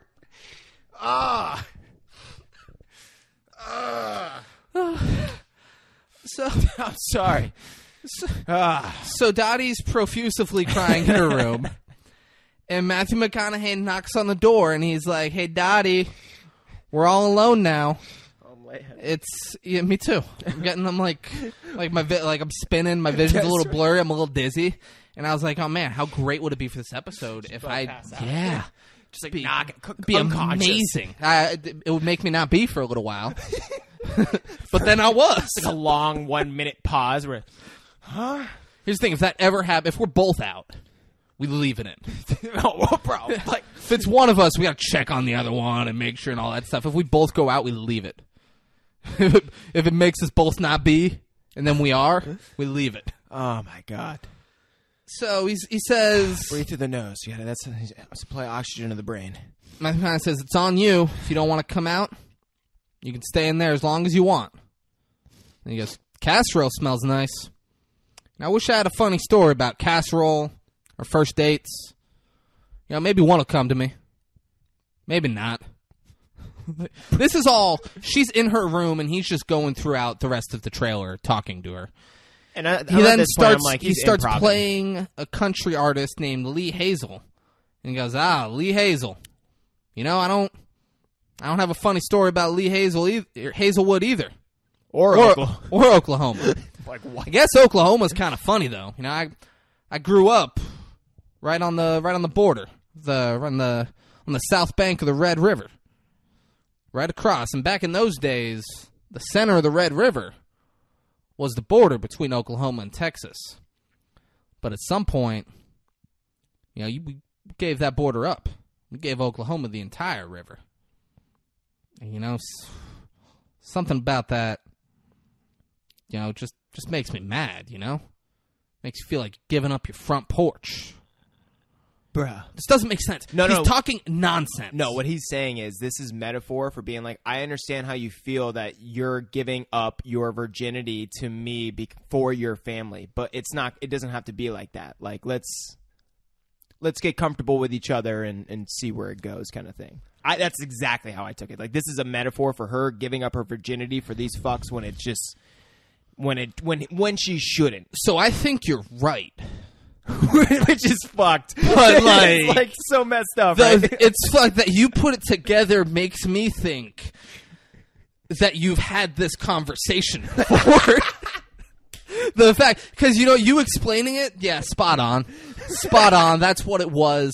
How did you know that? Well, when... You've either talked someone into this or you were talked into it by your uncle. How do you think I lost my virginity so young? Your uncle. Oh, and that's your trust issues. Yeah. Your uncle fucked you. Yeah. And he was like, and I know you feel weird that you got to do this for the family, but, you know, Braden, I'll take care of you, bud, you know? Let's get to know each other. Let's get comfortable. Let's eat some tuna casserole. Bro. Dude. It's like, there's a story I want to say, but there's no way I could say it. Now I got to say it, but maybe we'll have to cut this part out. So, so maybe don't use names if that's what would keep you from being able to tell the story. So I is there a feature in there? Can you bleep out names on the audio? Yeah, probably. Yeah. Yeah, but let's not run that risk. No Okay. names. No names. So the affiliation though. So, Use fake yeah. So talking code. This could be a fake story with fake names, fake places. So I know of someone who has daughters who have disowned their father for unknown reasons. And it made some people skeptical of those reasons. What would warrant disowning your father? Gotta be something like rape or something crazy. And this father is now getting remarried, and the new wife, they're kind of getting into the marriage pretty quickly. And the new wife is like calling people up being like, hey, I'm kind of moving into this fast. Is there anything I should know about him before I get married to him? And everyone's like, no, like we're cool. So then she ends up contacting his children, these two girls that have disowned him for like 20 years. And the daughter's text message, so he texted the daughters, and the daughters texted her back just cursing her. No. Okay. Yeah.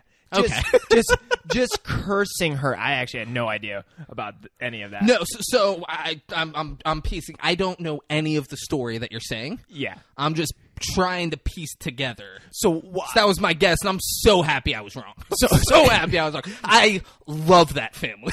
I would have been so upset if you were like, yeah. So everyone was thinking like, okay, what warrants disowning your father? It's got to be like molesting, like something crazy.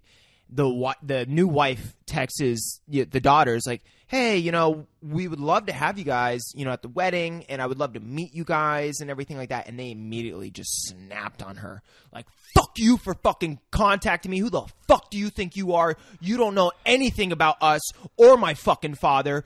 He cheated on my mom, and he's a fucking cheater, and that's why we disowned him, and he's going to cheat on you too. Which obviously there's not too crazy of a connection now to this, but it was just about not too much of a connection to this at all. I'll tell you after a little bit more connection that I don't want to give away, but you haven't given up any names. If anyone is listening, like no one has any idea what the fuck you're talking about. Yeah. So you cannot give names and still give all of the details. It sounds like you're saying cheating on the mom isn't that big of a deal and the daughters shouldn't be upset. No, they should be upset, but they shouldn't disown their father for cheating on their mother. I mean, sure they could. For 20 years and never talk to him again? And disown the rest of the family? Yeah. Yeah? You think that's warrant? I mean, that's their mom. Okay, so he was like, hey, we're going to start a family. I love, this is going to be us. And then he was cheating on. Get a divorce and remarry. Yeah. So they got divorced. Don't cheat on the mom while you have kids together. So I agree. Like you should be pissed off. But then let's say like other people in that family helped raise you, and then you disown them too because of this person's actions. Yeah, I don't agree with that. Yeah, so that's part of it. But sorry, we kind of rambled on about this. But it's someone that I know and shit like that. So obviously, do I? Yeah, yeah. No, of. Okay, yeah. But not close enough to where... Yeah, okay. Yeah. So I'll tell you after. That's too bad. Which has the connection. Sorry, you guys just don't really get it as much. But I mean, did the dad fuck one of them or someone in the family? No. What's the connection? Uncle. So his brother fucked them. No, it's my uncle. Oh, it's your uncle? Yeah.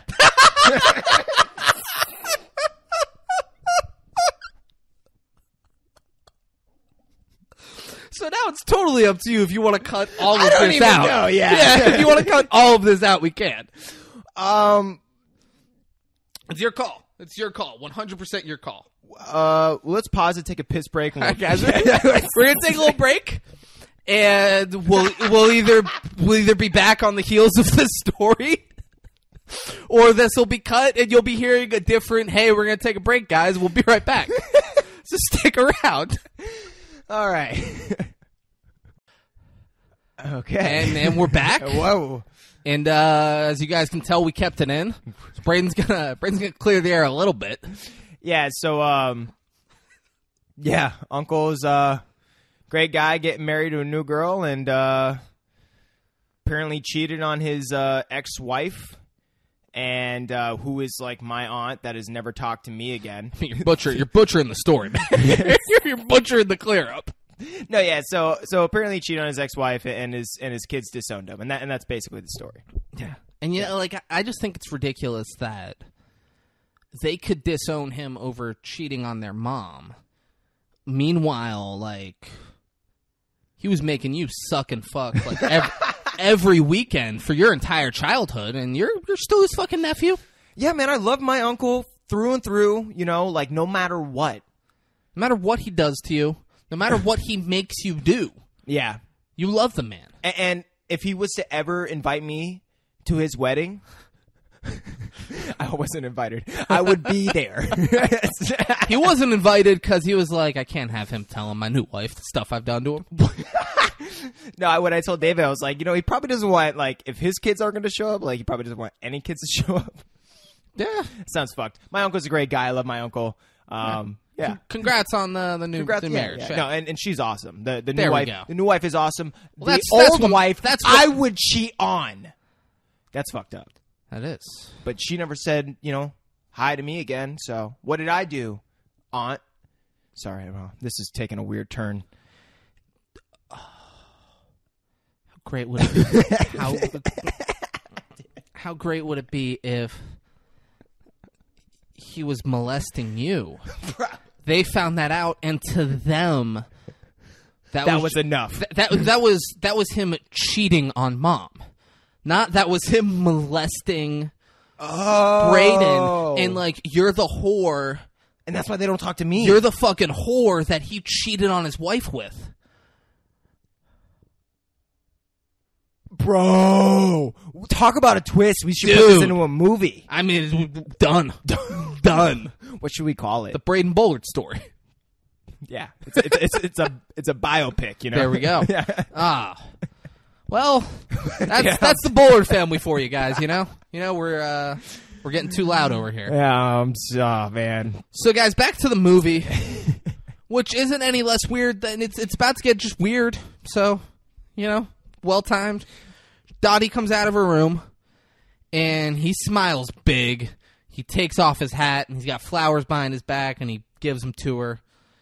And he's like, "How are you?" And she's like, "I'm fine." He's like, "You gonna ask how I am?" She's like, "How are you?" He goes, "I'm fine too." Yeah. He it's says very- that dude. she looks nice, and she's like, "Oh yeah, I changed. I was in a dress earlier, but that just wasn't me." He goes, "I'd love to see it." And she says, "Your eyes hurt." He goes, "I beg your pardon?" And then she asks, or no, she says nothing. And he says, "Do you trust me, Dottie?" Not And quite. He goes, "Good." Good. Good. Yes. Good. She then sets the table and says, "I'm still a virgin, you know." And he's like, "Yeah, I know." She gets the casserole out, and it's tuna casserole. And he says, "Put the dress on." It's so weird because at first it's like he's really trying to comfortably ease her into being like comfortable around him to be in the dress and shit, and then just like kind of Put the dress on. And she says, "How are you going to kill my mama?" He goes, "Nah, that's not dinner conversation." And then she says, "Are you going to be the detective who investigates it?" And he says, "Probably not. I am sometimes." She says, "Is that weird for you?" He's like, "That's convenient. I know I won't go down for it." Yeah. He's like, best case scenario is Yeah. I'm the detective. yeah.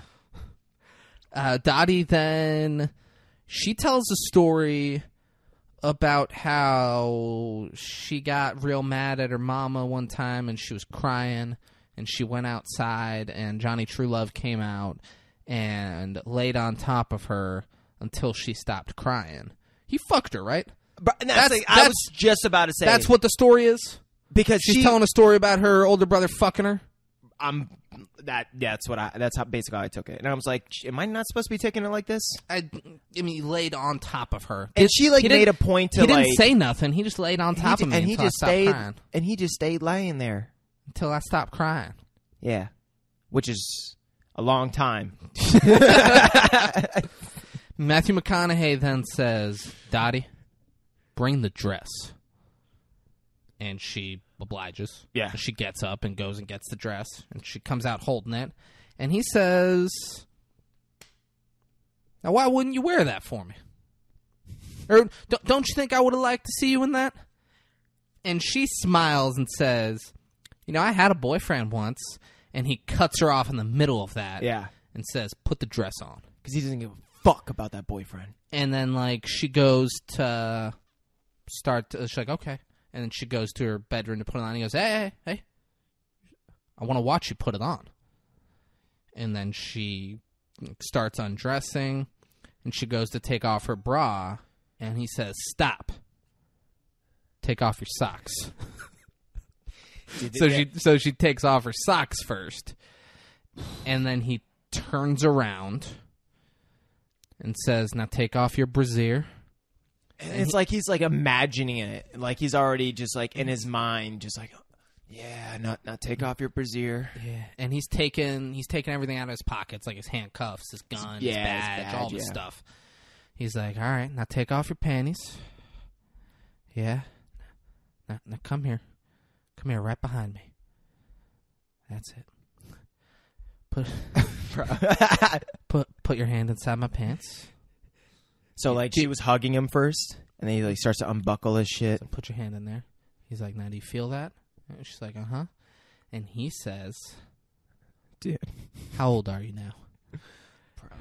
And she says, 12. And he goes, yeah, so am I. Bro, dude. And, this is where we have to get into a little debate. But let's just, that's what he goes. So your boyfriend, and she says, Marshall. He was fat. And he's like, yeah, bro. He loved me with pure love. It was our secret. And his hands in his pants, like, yeah. And then he's like, now switch with me. You get in the front. And then he fucks a 12-year-old girl. Matthew McConaughey fucks a 12-year-old in this movie. All right, so this is the debate. Is she actually 12 in this movie? Like not in real life. Obviously, this girl's not 12. Absolutely, that character is supposed to be 12. Because it seems like she's even more grown than a 12-year-old. They would not have treated her like a 12-year-old, had her say she was 12, if she was not supposed to be 12 in this movie. So it was hard for me to believe. Definitely, I thought that. But there was hard for me because she's 23 and she has a fucking 23-year-old's body. No, yeah. So she has a 12-year-old's face and personality. Well, come on. This movie's so weird that my brain went, okay, maybe she thinks she's still 12. You're overthinking this. You are way overthinking this.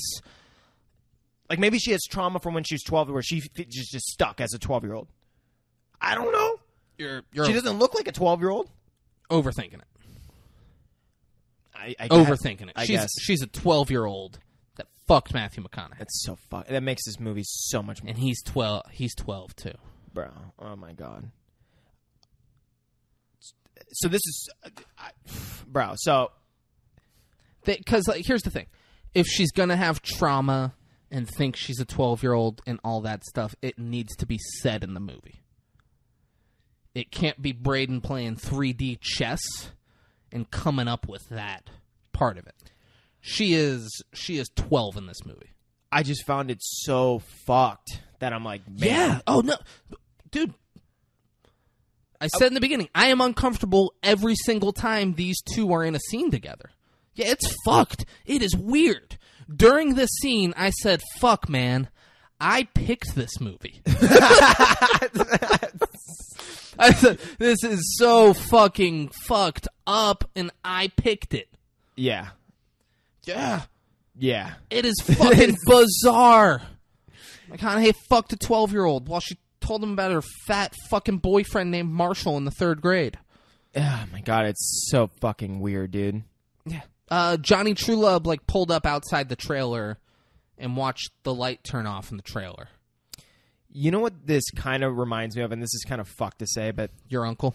yeah, it's fucked like that. No, dude. So, Dude, I love just.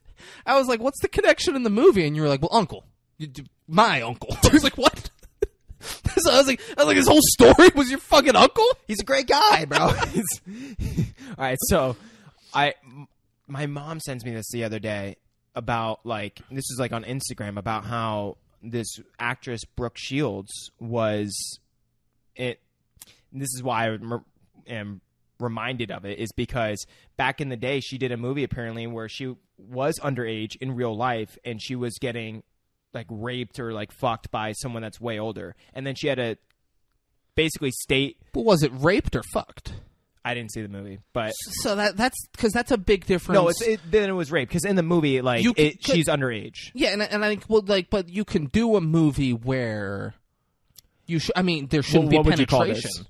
There shouldn't be. So I'm just saying, like, you can do in a movie where, like, non-consensually an underage actress gets raped. It's not great. No, But yeah. that happens. So, but you can't show in a movie where, like, Brooke Shields is 13 in real life, and that's what I'm getting to. And she consensually has sex with an adult. So, because that then makes 13-year-olds think 100%. I agree with you. I agree with you. Brooke But Shields this is what we're getting to. So there was like dilemma over it because everyone thought it was actually her. So she had to go out on the record and state that they had a fill-in for her sex scene because she was actually underage. But this is where it gets worse. How old was the fill-in? I think she was like probably 23 or something like that too. But this is where it gets fucked. Like a couple months before that or something like that, Brooke Shields somehow her mom allowed her to do a Playboy shoot, and I kid you not, bro. I didn't believe it because my mom sent me this thing on Instagram that's like, oh, Playboy is fucked up, this and that. They did child pornography with Brooke Shields. And I was like, no, that's fucked up. Yeah, you're going to do it. This is fucked. I was like, there's no way this is real. Looked up Brooke Shields Playboy. Click first link on Google. You want to know what it shows? Child pornography. And I kid you not. I started typing it, but I don't want to see it. No, you don't. Yeah. So please don't do it because I was jaw dropped and I was appalled. Yeah. I started looking. I'm like, oh, is this real? And I'm like, oh, I'm gonna see a. No, yeah, I'm gonna see a naked child. I Let's didn't look up like naked photos or anything. I looked up to try and like read about the story to see if it was true. First link on Google immediately. Yeah, David. So this is so fucking hot. But it's somewhat, is similar to when they talk about the scenes. But yeah, fucked up, man. Fuck you, Playboy. I can't believe it, bro. It's fucked. All right, now back to the movie since that was like a really daunting, weird perspective story. But don't look it up, guys. I'm telling you. How old was she? Was 10 years old. Brooke. She was 10 years old when they put in public her naked all over the country, all over the world, bro. Like you can fucking find the magazine, bro, where she's. Oh, dude. It's like literally appalling, bro.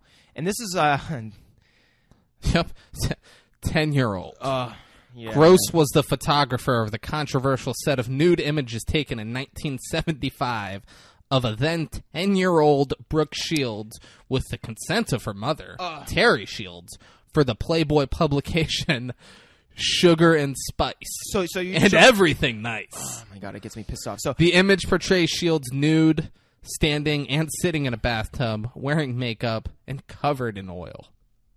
It's so fucked up, bro. It's so fucking crazy. So David, there's another thing I forgot to say, and I didn't want to say it. Were they classy? Were they like artsy? And you were like, no, it was were they sexual. tasteful? No, it was sexual. It wasn't tasteful. It was sexual. You didn't find it tasteful? David, please, bro. Honestly, no. Fuck you with the David, please. You can't bring this up. No, I know, and you not joke about it for sure. And me saying, was it tasteful? That's the worst that's happening. No, yeah, let's roll with it. It's so appalling, bro. Dude, here's the thing. When I say, is it tasteful? Your response needs to be, yeah, kind of. like that's what that fucking needs to be. So this yeah, it was pretty tasteful. So remember when I was talking about the pea girl? Yeah. Remember when I was like, oh, she was in the... Was she also 10?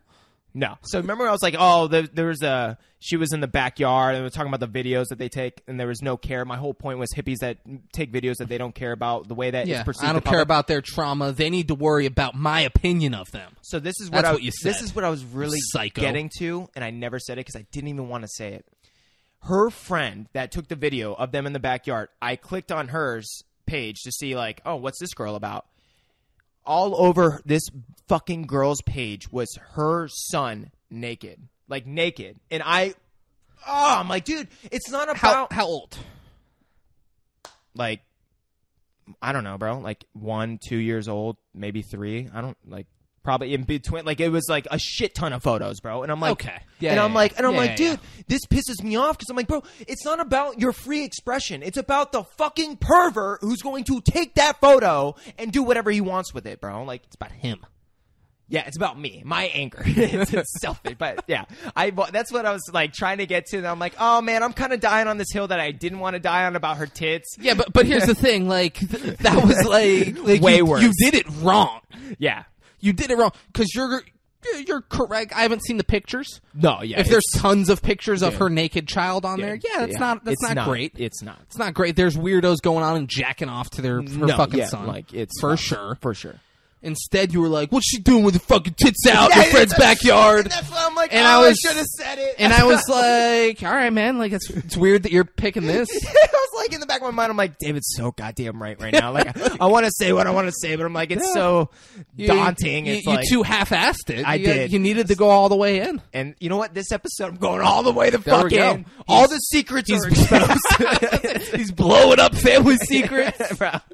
Talking about child pornography. I hope you guys are appreciative. I'm giving you all the treats. I'm laying it all out today. This is why I got trust issues, all right? Great. This is Braden's going all in. Yeah.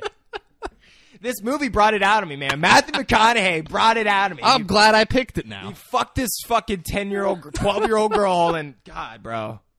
Now I'm just And you tried to be like, well, maybe she isn't 12. Maybe it's just, maybe she's an adult and she just thinks she's 12. And maybe she was role-playing and she thought that's what he wanted to. Like, you fucking psycho, man. Like, making excuses. Maybe Matthew wouldn't have done that. He wouldn't do something like that, would he? Maybe Matthew's watching. He's like, oh, that's what they meant? I actually thought I was having sex with a girl who thought she was 12. I thought the actress was 12. Oh, that's way dark. I thought I was just fucking a 12-year-old. She's 23 at that time? Fucking bullshit, man. Oh, my God. He's calling his agent. He's like, I need you to scrub Killer Joe from everything. Thought I was fucking a 12-year-old, not some 23-year-old pretending to be 12. And they kept his name in Interstellar. He fucking rapes a 12-year-old, and then they keep his name. Same actor. Dude, this is wild. Oh. So great. It's so fucked. So Johnny True Love, he's betting on horses at like a strip mall, like one of those places where they got the screens up and you're watching it. Pissed me off. I'm like, come on, bro. And now he's like he bets $1,000 on the. I guess he got $1,000 somehow. That's exactly what I thought. And he lost it.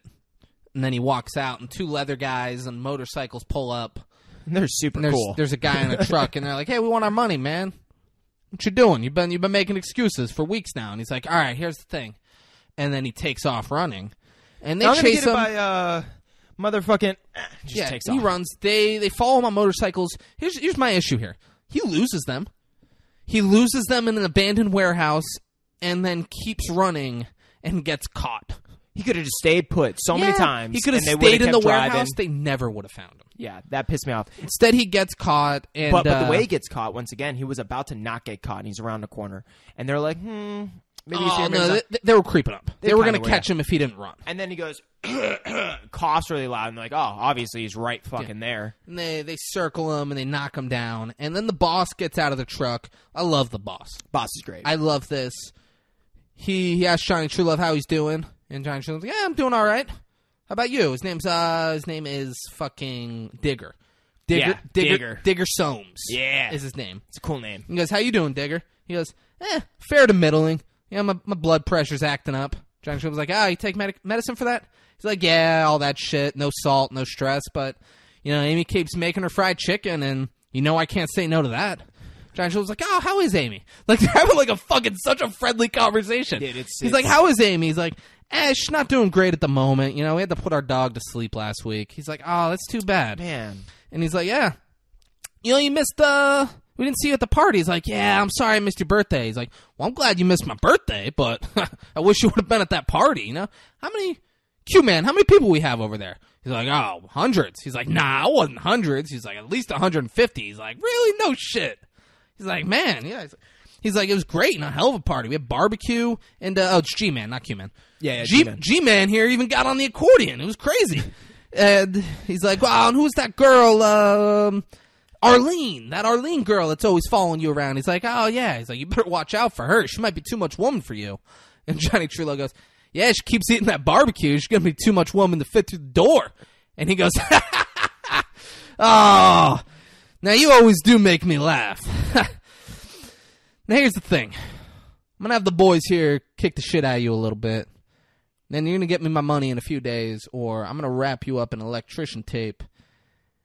And I'm going to bury you in a coffin about 10 feet deep, all right? And he's like, all right, yeah, that's fair. Yeah. He's fair. He's like, all right, now, I'll tell Amy you were asking about her. And then he winks, and he starts to walk away and gets in the truck and goes, I think that'll make her smile. And he closes the door, and G-Man walks up and goes, he really does like you, kid. And then they just beat the fuck out of him. Yeah. Oh, and like, I thought like from the first punch, I'm like, oh, okay, they're just going to rough him up a bit. And then he gets knocked down. I'm like, okay, they're roughing him up a little bit more than a bit. And then they just start going, just keep hitting him in the same fucking spot right in the face. Kicking him in the face repeatedly. Yeah. His face is a fucking nightmare. And there was a point where I was like, oh, I totally thought they were going to stop by now. when they were beating the shit out. I was like, oh, I totally thought we were going to be on the next scene at this point. They are beating the fuck out of him. For like 20 seconds. But they were nonstop so kicking nice about it from when they started. I was like thinking, okay, yeah, he's going to end up with like some bruises. Yeah, like they got to rough him up, send a message, but, you know. But now he can barely hear or see. Like his eyes are swollen shut. He's blood everywhere. Looked like his hand was fucking missing fingers. I mean, no, but it was like wrapped up. They do fuck his hands up. Yeah. He gets home. It's pouring. The dog's still out in the rain. This is the best. And he, like, gets in, and the second he gets in the door, a naked Matthew McConaughey tackles him and is on top of him, pointing a gun in his face. Like, balls on his chest. Yeah. Yeah. Like gun in his fucking face, and he's like, all right. That's Emil Hirsch's, like, that's the epitome of his career right there. Like, there's no getting better than that. Other than, like, maybe killing someone in Alpha Dog. You don't think Matthew McConaughey with his balls on your chest? Dude, I need you to stop. I want to punch you in the face right now. Every scene in Alpha Dog was the epitome. Getting to play Johnny Truelove was the epitome of his fucking career. Not Matthew. Shut the fuck up right now, you piece of shit.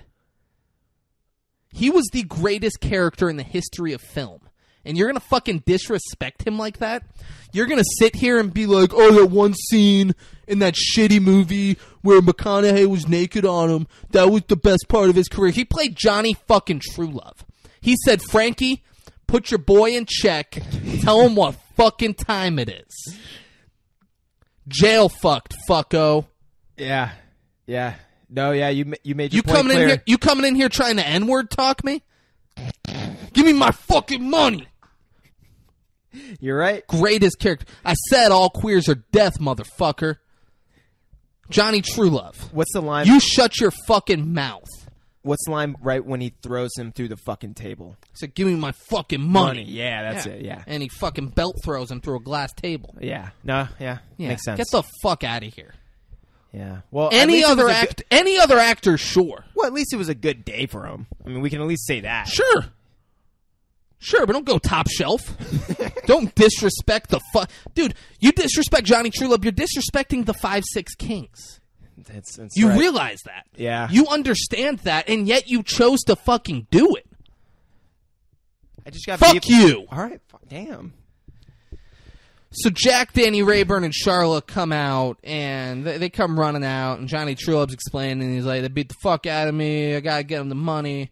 Matthew McConaughey casually walks back to Dottie's room and puts his pants on, and he says, excuse me, to Charlotte as he walks by him. Yeah, Charla wants that. Charla grabs some beers and a wet rag for Dottie to take care of Johnny Truelove. Mm-hmm. And Charla's like, all right, Jack Danny Rayburn, let's go back to bed. And Jack Danny Rayburn's like, all right, well, we're gonna hit the sack and do that. And then Matthew McConaughey goes, Dottie, let's go. And Dottie's like, all right, we're going to go to bed. And that scene ends. Yeah. He basically just, I guess, sleeps on the floor, bloody or something. He comes in just bloodied and beaten. Everyone His gives dad him and care for stepmom like 2 are going to go seconds. fuck. Dottie's going to go get fucked by an adult, by a 40-year-old man. It's insane. Jesus. We're now at an abandoned roller coaster where Johnny Truelove is meeting with Matthew McConaughey. He wants to know the progress, and Matthew McConaughey says he's going to kill her tonight. And Johnny Truelove's like, all right, great. So then we're done after this. He said, well, no. Dottie's my retainer. I'm going to keep fucking your 12-year-old sister until I get paid. And Johnny Truellove's like, I don't like that. He's like, well, I don't care if you like it. Yeah. Straight up. He's like, look, you say the word and I won't do it and you'll never see me again. He's like, but she's my retainer for the murder and I'm going to keep my retainer until I get the rest of my money. And then he's like, Johnny Truellove's like, I don't know about this. And he's like, Matthew McConaughey's like, so who do you owe the money to? And he's like, it doesn't matter. And then he goes, Digger Soames? And he's like, how the fuck do you know that? He's like, yeah. Whatever he said he's going to do to you, he'll do it. And Johnny Truelove goes, hey, aren't you a detective? Aren't you supposed to arrest murderers? And there's just silent for a second. He just looks at him confused and goes, I like Digger. I wish you would have been like, I went to this party he had a couple weeks ago. There must have been 200 people there. It was crazy. G-Man was playing the accordion. It was fucking wild. Great barbecue. Yeah. There was this girl, Arlene, there. Like, I wish he would have just dove into the party. Yeah. He didn't. Yeah, it would have been funny. Johnny Truelove tells him, he's like, all right, still do it. He's like, all right. We're at the trailer, and the phone rings in the trailer, but Dottie won't answer it. We see Matthew McConaughey at the station now. We see him dressed as like a normal person. And then he goes to his locker and dresses as a cowboy and gets his gun to go do cowboy shit. Goddamn right. And he walks out. As he gets out of the station, Johnny Truelove's waiting for him. He's like, oh, thank God. I thought I was going to miss you. Look, man, I thought it through, and we just can't do this. You know, don't kill her, and I can't have you around my sister anymore. And this is insane because this is in the police parking lot where all right outside the door. Like there's cops walking from their cars like into the police station, and he's like saying this like, yeah. And like, Matthew McConaughey's just acting it. super cool, just like walking to the car, not saying doesn't say a word. Yeah, and he's like, you know, just you can't do it, and you can't have Dottie. And then Matthew's like, they get to his car. All right, get in. He's like, all right. The car ride. Johnny Truelove does not shut the fuck up this entire car ride. He's talking about the farm. We learned about the farm. It was a rabbit farm, and the rabbits are fucking, and a skunk must have got in and killed some of them. And you know rabbits scream real loud. And I was like, man, I don't know how to run a fucking farm. Why don't I sell dope? I know that way more than farm stuff. So I started selling dope, and then my mom stole the 2 ounces of coke, and I owed Digger all that money from it and all that shit. Like, he just does not stop fucking talking. Yeah. And then he just goes, but like, you gotta get out, Joe. You gotta leave my sister. And they pull up. You gotta leave my sister forever. You gotta go. And then they pull up there in front of a barbecue joint, and very casually, Johnny Truelove's like, "Fuck, we doing here?" He's like, "Get out." They get out. They go to the trunk and they open it, and there's dead mama. Yeah, his mom's just dead in his trunk. He's like, oh, fuck. Which is funny because already did it. Yeah, and this is the only time we see the mom. It's the only time we see the mom, and it's of her dead fucking corpse face. Which is, you know what? Good. Why pay an actress to play the mom? Yeah. It wouldn't have added anything. Yeah. It wouldn't have made this movie good. But it's funny because she is like almost one of the main characters, and she doesn't say a word. Nor even... Not a one. Yeah, barely ever seen. Yeah, they put the gold Cadillac's right there. They put her in the driver's seat. McConaughey, like, dabs some booze around her mouth, and he lights a joint, and he's smoking it and, like, blowing the smoke on her because I'm sure she'll have drug in her system, and he wants her to smell like she was drinking and drugging in the car. And then he cuts the gas line and like has like a line of gas going away from the car, and he lights that, and then him and Johnny Truelove get in the car and start driving away. And Johnny Truelove watches as the car catches fire and blows up. I guess that's the way to do it, people. And we hear Dottie laugh. Like, while it was nice, they're in the car driving away, and we hear Dottie laughing. Cute little transition. And then it cuts into the next scene where her and Johnny Truelove are at a diner, and she's watching the Coyote and the Roadrunner on the TV in the diner, and she's laughing hysterically. She's loving it. Yeah. Fucking loving it. Yeah. Johnny Truelove gets up and turns it off. She goes, hey, I was watching that. I wanted to see what happens. And he goes, it never catches the fucking bird. All right? The bird never gets caught. Every episode ends the same. Gets away. Which is true. Yeah. He then is sitting with her and like yeah, he's like touching her knee and stuff, and you're like, all right. It's kind of weird. Touching her knee, and he's like, hey, it's just, I'm sorry. Like, had I known things were gonna go this way, I would have never done this. Or I might have done things differently. And she goes, no. Just like that. That is all she says. She goes, no. Because, every line in this fucking movie is just weird. Well, I took it as no, like, I'm cool with the way things have been going. That's how I took it. Yeah. Like, but I it's think still kind of weird. She's like, no, like, I wouldn't have wanted it any different. Which, yeah, it's not okay. No, it's weird, for sure. Like, what the fuck? Yeah, it's weird. Sad. She's 12. Been sad raped by her brother. Yeah, and Matthew McConaughey. I wouldn't want things any different. Her mom made her not be for a little while, and then she was. I wouldn't want anything different. Yeah, that's fucking insane. We're in the insurance place, and so Jack Denny Rayburn, I haven't said this, he wears a trucker hat every scene. Yeah. He is now wearing a suit that matches the trucker hat. It's like a brownish suit, brownish trucker hat. And his wife is there and like tries to like dust something off his suit. Yeah. And just rips his left sleeve. So now his left sleeve just like falls down, and he's like, and that's exactly when the guy walks in. Yeah. And it's not important what the guy says there. I forget what he says, but it wasn't important. We see them walk out of the insurance thing, and then we're back inside the diner, and Dottie asks Johnny Truelove, she's like, is there going to be a trial? I've never been to a trial. Like, she's just excited. She's like, that'll be cool.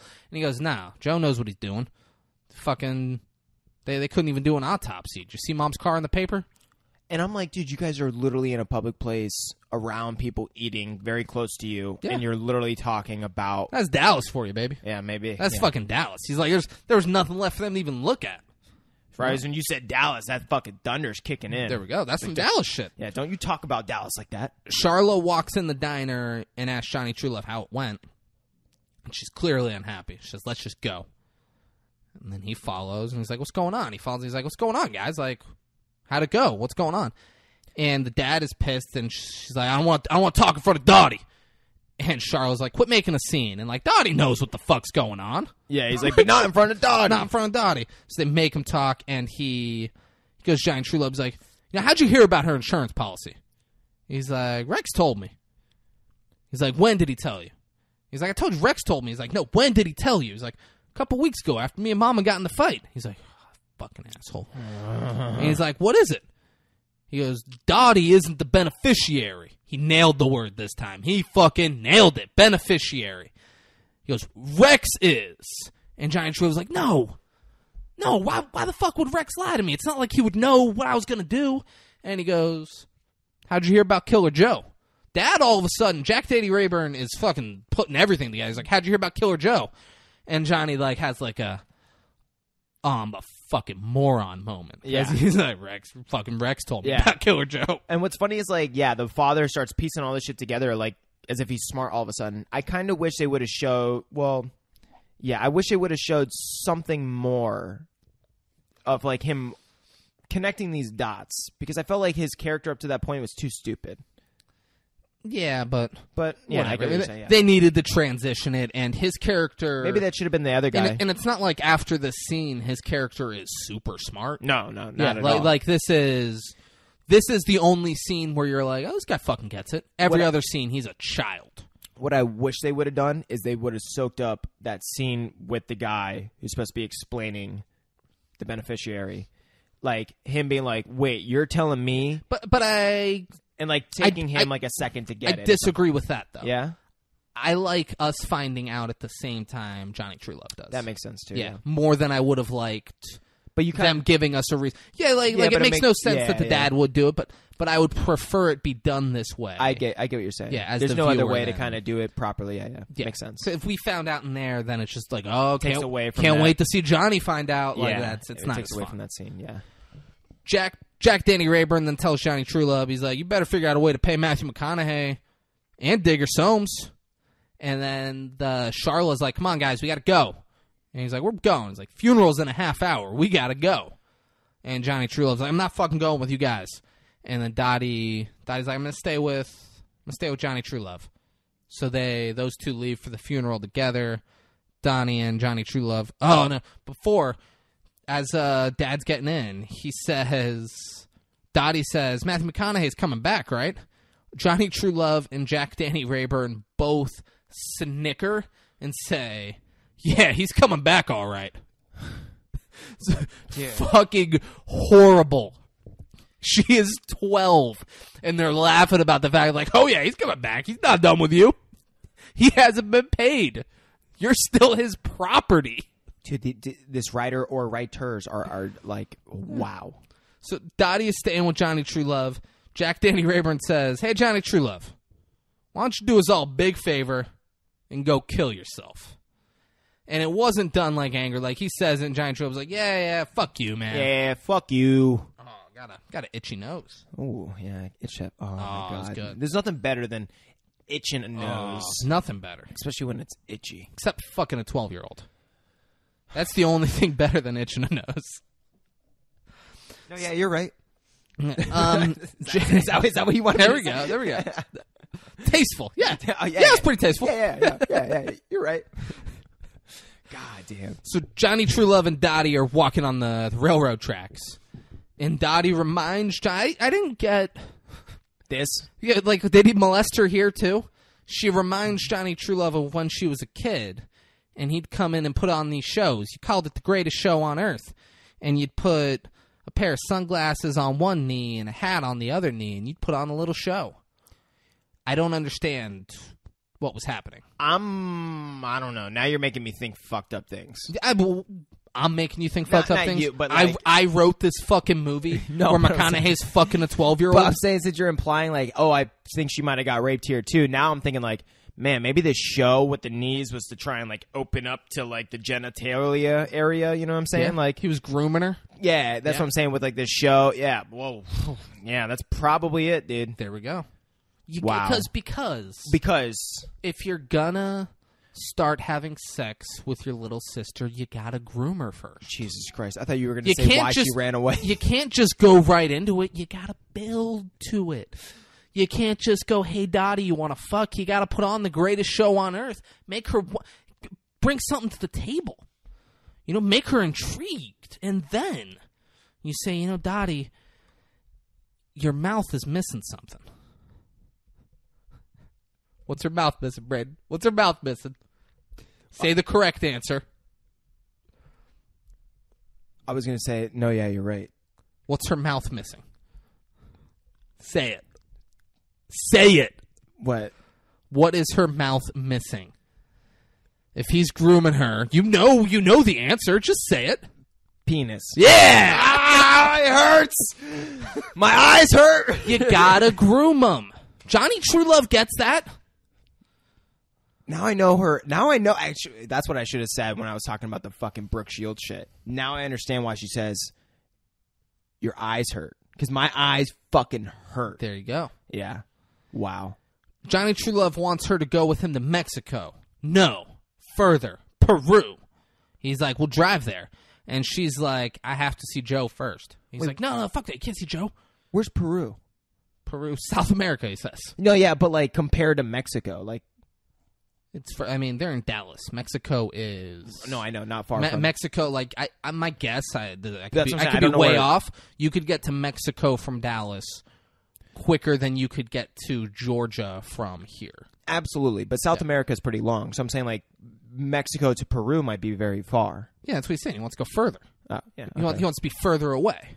Yeah, it just seems like, depending on how far that is, seems like it could be a stretch. You know what I'm saying? I mean, Johnny True Love will make it happen, dude. Johnny right. True Love, where did he was in Argentina, I think, when he got arrested. Oh, you're fucking right. Or is he? Yeah, and he had blonde hair. He's familiar with South America. Damn. Yeah.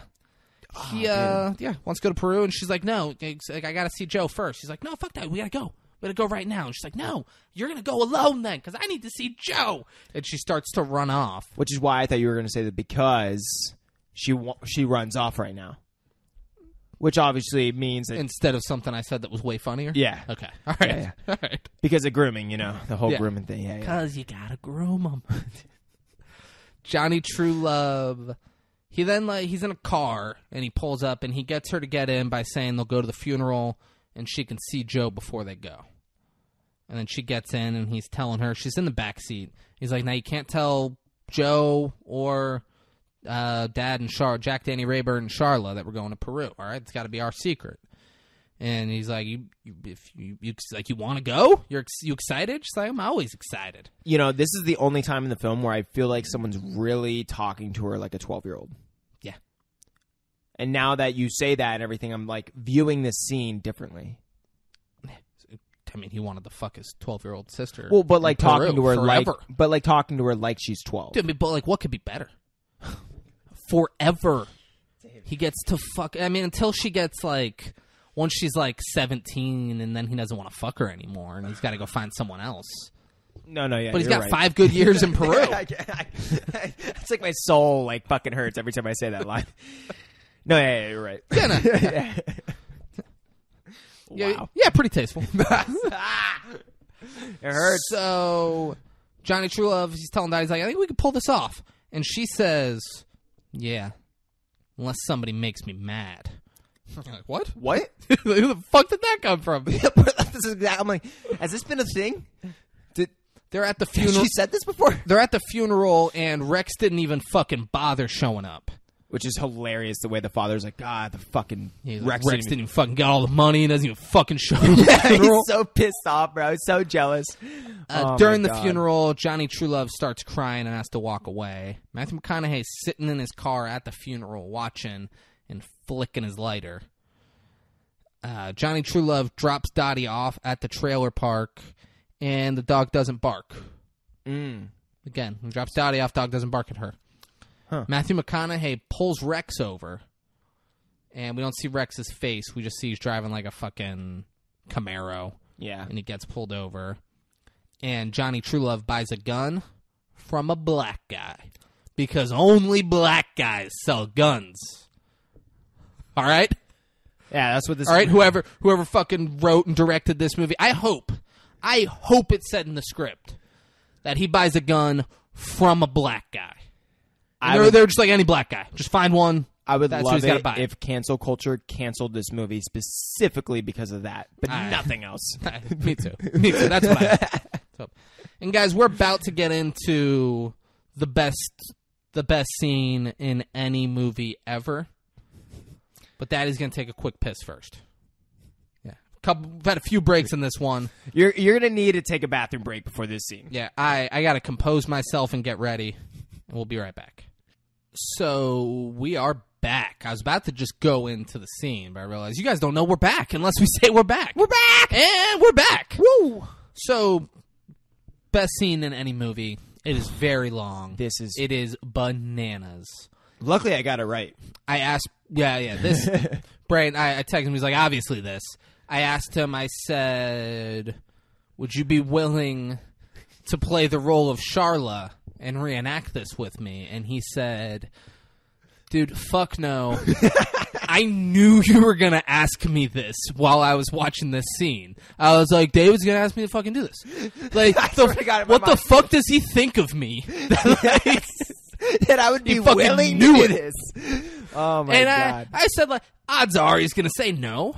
But, like, maybe I catch him on a day where he's like, oh, yeah, it'll be great. Because it would be great podcasting. It would be amazing to do it. I get that you said no, and I don't blame you. You know? It would have been better. I want you guys to listen to this scene and let us know if you'd be willing to do it.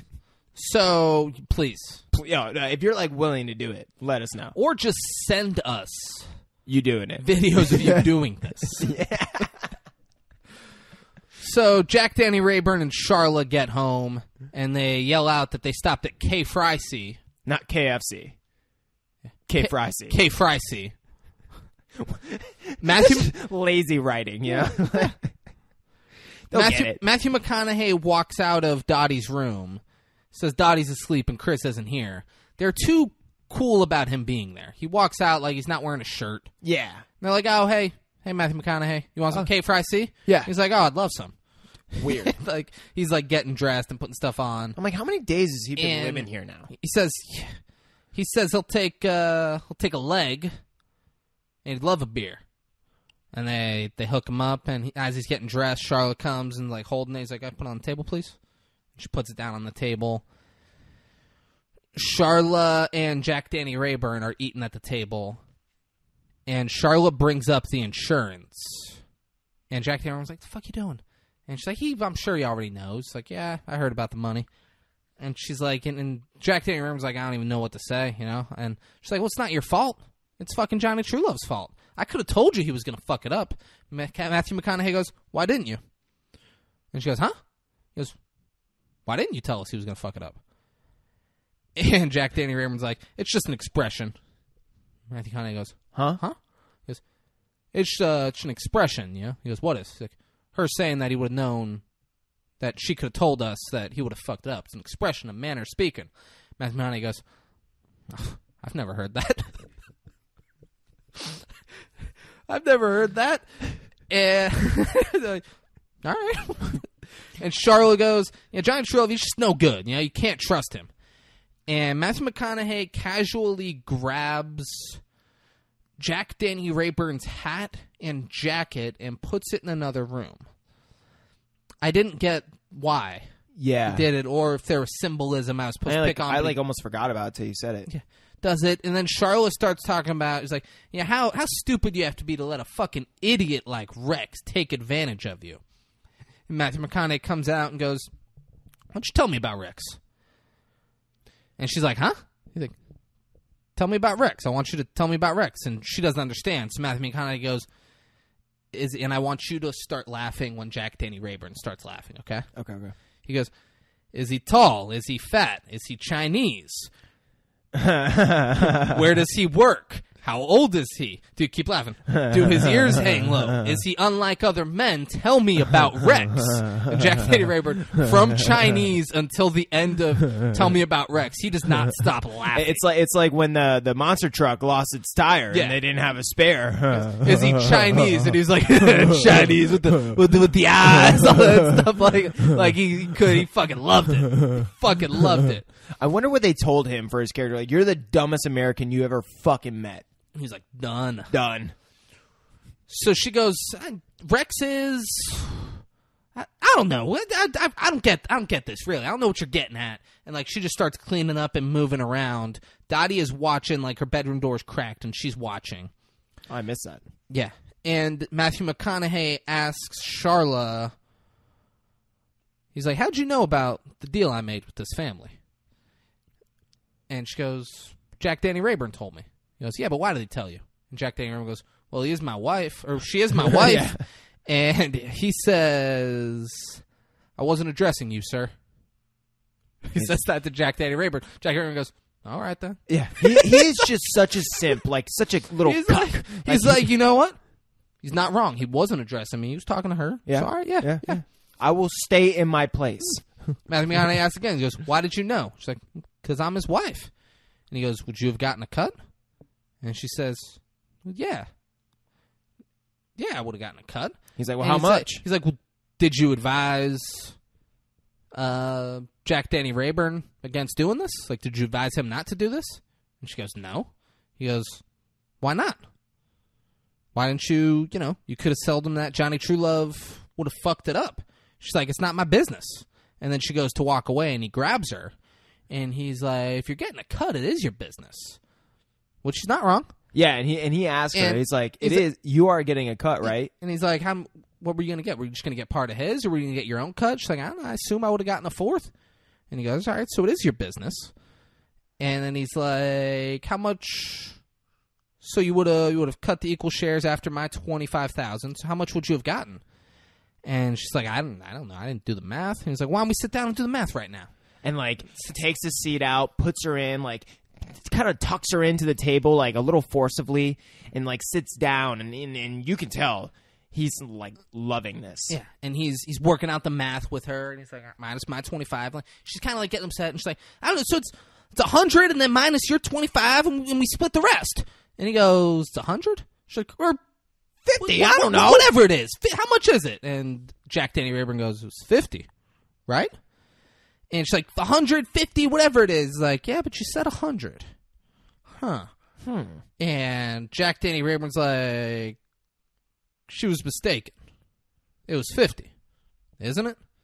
And Matthew McConaughey walks over to their TV, picks it up, and smashes it. And like almost like slow motion. Like he picks it up, puts it over his head, and then smashes it. And then calmly says, no. and Johnny Rayburn is like, No. Danny Rayburn. Danny Rayburn. Yeah. Danny was like, oh, that's my fucking TV. Like, it's just crazy. Oh, come on, man. How slow he is. Matthew McConaughey says, in the case of accidental deaths, the insurance money doubles. And then Charlotte immediately gets super defensive. She's like, yeah, the insurance guy told us that today. Right, honey? Right? And Jack Danny Rayburn goes, And she's like, no, he did. I'm sure he did. He's like, nuh-uh. And then Matthew McConaughey goes, Jack Danny Rayburn? Did he? And he goes, nuh-uh. So, it's not 50. And Matthew McConaughey says, no, it's 100. Just sowing the seeds. Well, and he does a great job acting out Danny Rayburn. Rayburn? How do you say his last name? Danny Rayburn. Rayburn. Jacked Danny Rayburn. Jack Danny Rayburn? Yeah. He's not regular Danny Rayburn. That's a different person. Yeah, okay. This guy is a jacked version of that actor. That's right. Jacked Danny Rayburn. You could tell, bro, like, good acting. You could tell he's literally connecting dots as this is happening. And I'm like, oh, this guy's pretty good. Charla gets in Matthew McConaughey's face and is like, what are you getting at, huh? What the fuck are you getting at? I made a mistake. And he says, oh, yes, you did.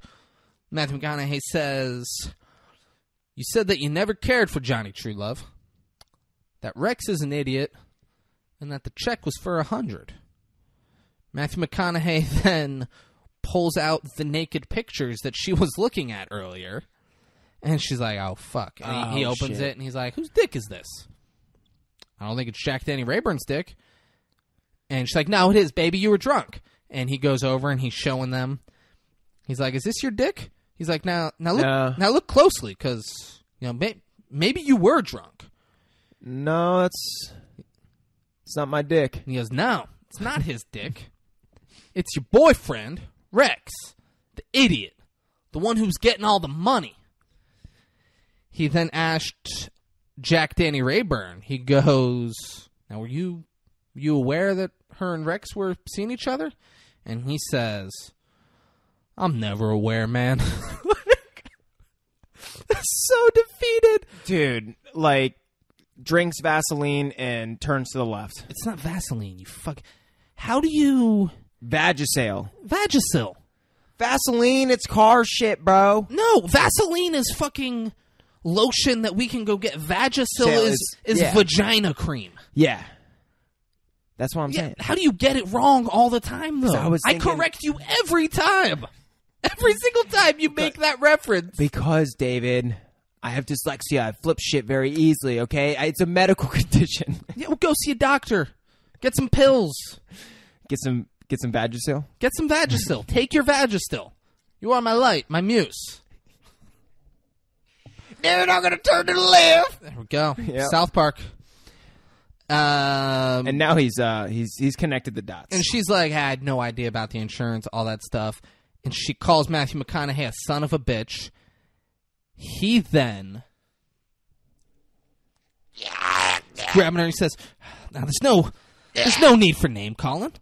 I haven't called you any names. I'm a guest here, and you need to be polite.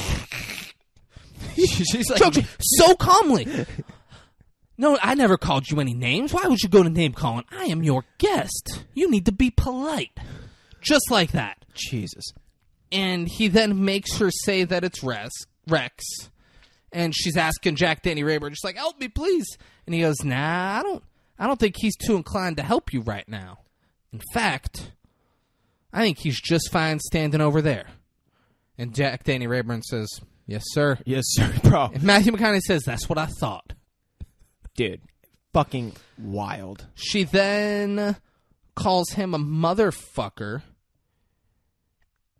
And he says, what did I tell you about name calling? And throws her on the ground. And she says she'll get him the money. And he says, well, that's impossible. And he pulls out a cashier's check made out in Rex's name for $100,000. And says Rex wasn't available for comment. And Charla starts to be like, well, why didn't you get him to cash it? Or I can get him to cash it for you. And all that stuff. And as she's saying this, Matthew McConaughey punches her in the fucking face.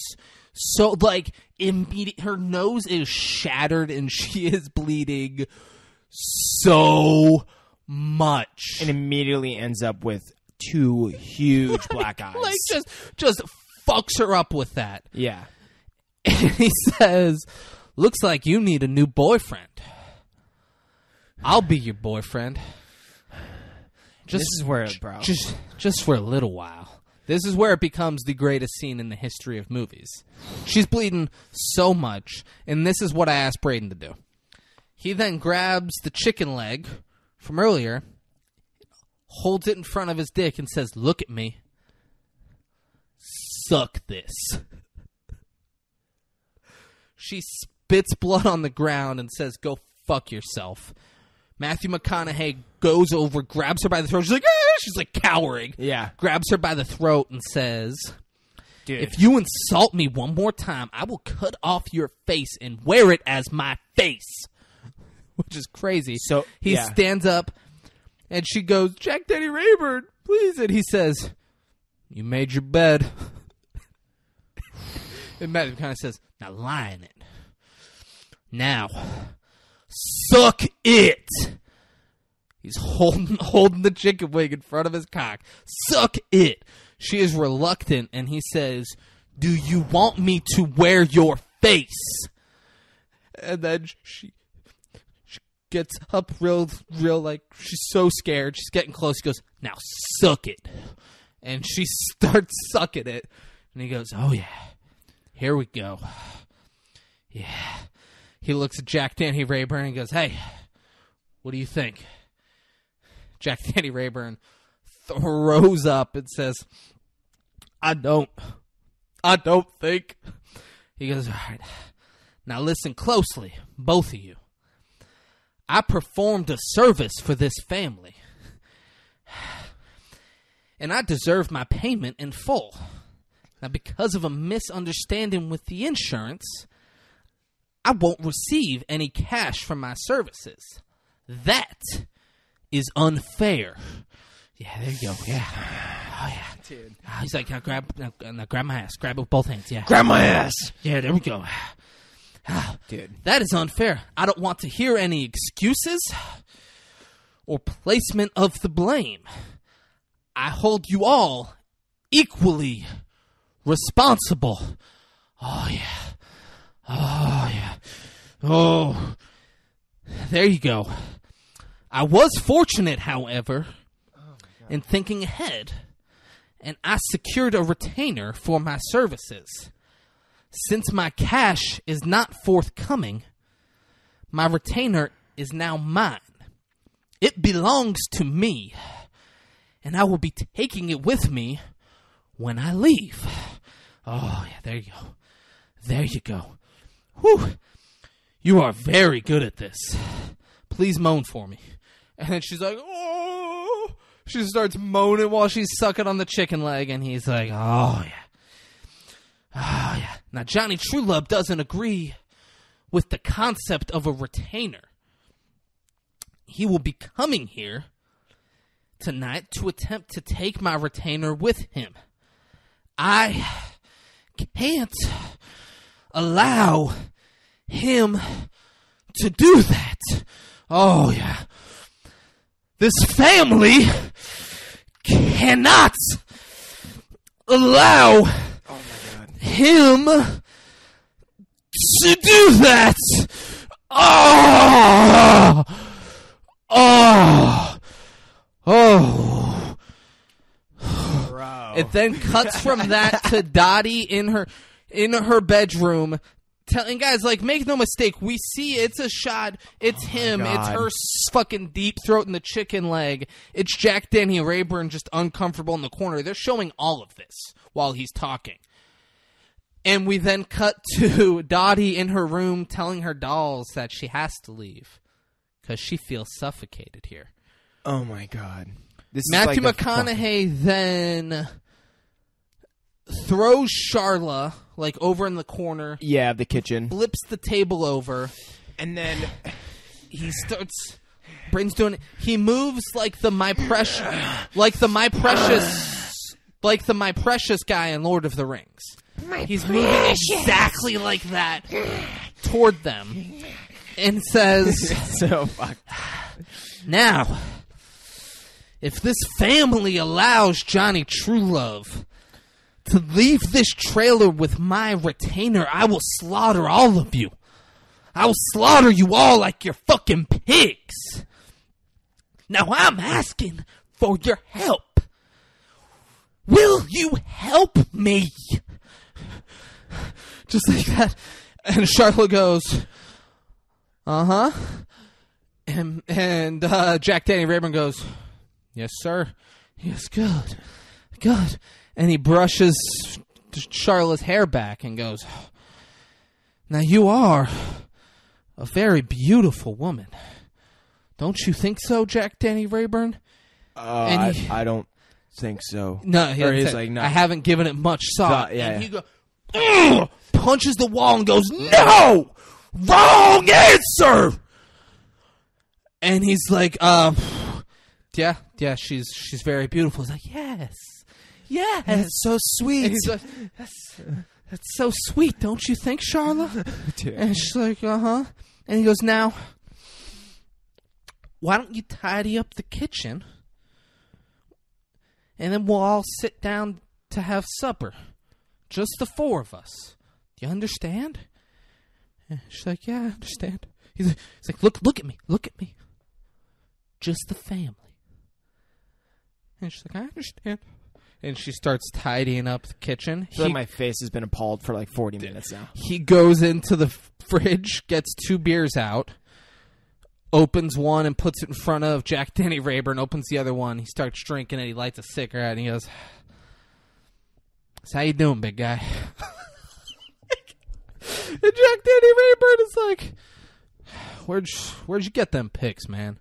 He goes, that's not very important at this juncture now, is it? He's like, all she did was, suck his cock and steal all of your money. It could have been worse. And Jack he's like, how? How could it have been worse? And he goes, well, no, you're right. That's about as bad as it gets. And he goes, but hey, listen.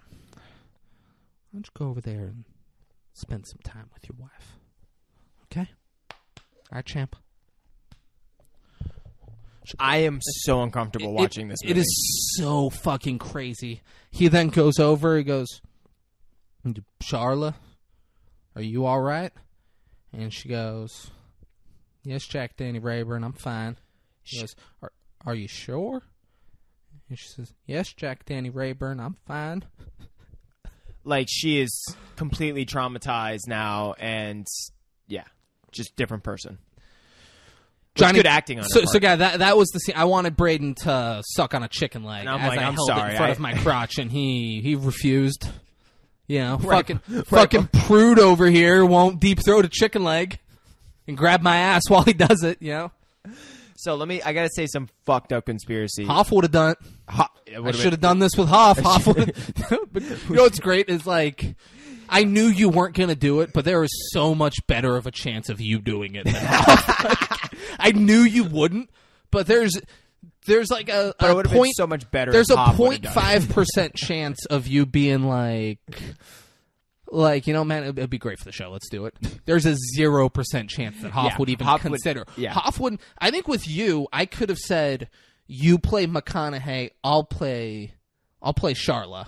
I think there's a chance you would have done McConaughey. Yeah, there's a chance I would have done McConaughey. There's no scenario Hoff would have done McConaughey. There's no chance. Yeah. Hoff would have watched this movie and been like, hey, man, I don't want to do this movie. Can we? Can we just do something else? They'll understand. He wouldn't say a fucking word this whole time. Yeah, I'm not commenting. But this conspiracy, this is a fucked up story. So there's this big conspiracy about Hollywood and celebrities and the way that they kind of like drink fucking baby blood and to help with their age. Like, apparently it helps their age. This is a conspiracy. It's not what I'm saying. This is a story I've read. It is what you're saying. Yeah, this is totally what I'm saying. Yeah. So, do you believe it?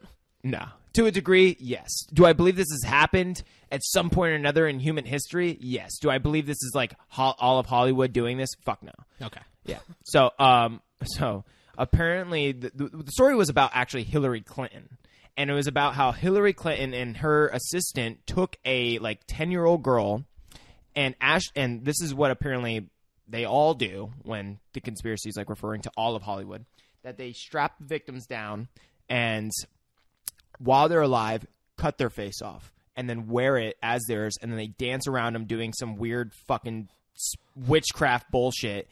And then, so what the whole point of that, though, is to scare the victim even more. Seeing that their face is cut off on this person while they're still alive apparently raises their adrenal gland to, like, be out of the fucking roof, so that when they take their adrenal gland out and take the adrenochrome, which you've heard, and then they like drink that blood. So this specific type of blood that has a way more amounts of like adrenaline within it. I don't know what the fuck that does or anything, but that's the conspiracy. So to hear Matthew McConaughey multiple times talking about, I'm going to wear your fucking face. Dude. Like, how fucking pumped would you be if you went to a party at fucking Tom Hanks' house? And then at one point in the night, dude, everyone goes into this room and Tom Hanks cuts off a child's face and puts it on his face and starts dancing around. Dude, best case scenario.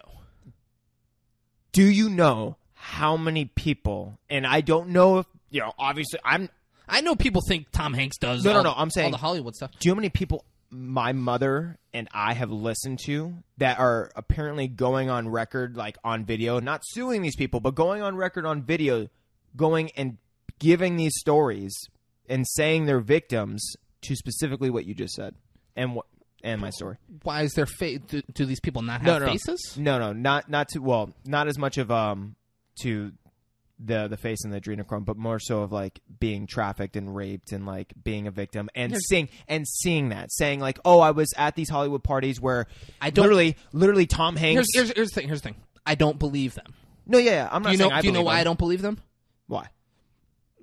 Someone who is fucking being trafficked and witnesses Tom Hanks doing that to a child does not leave that party alive.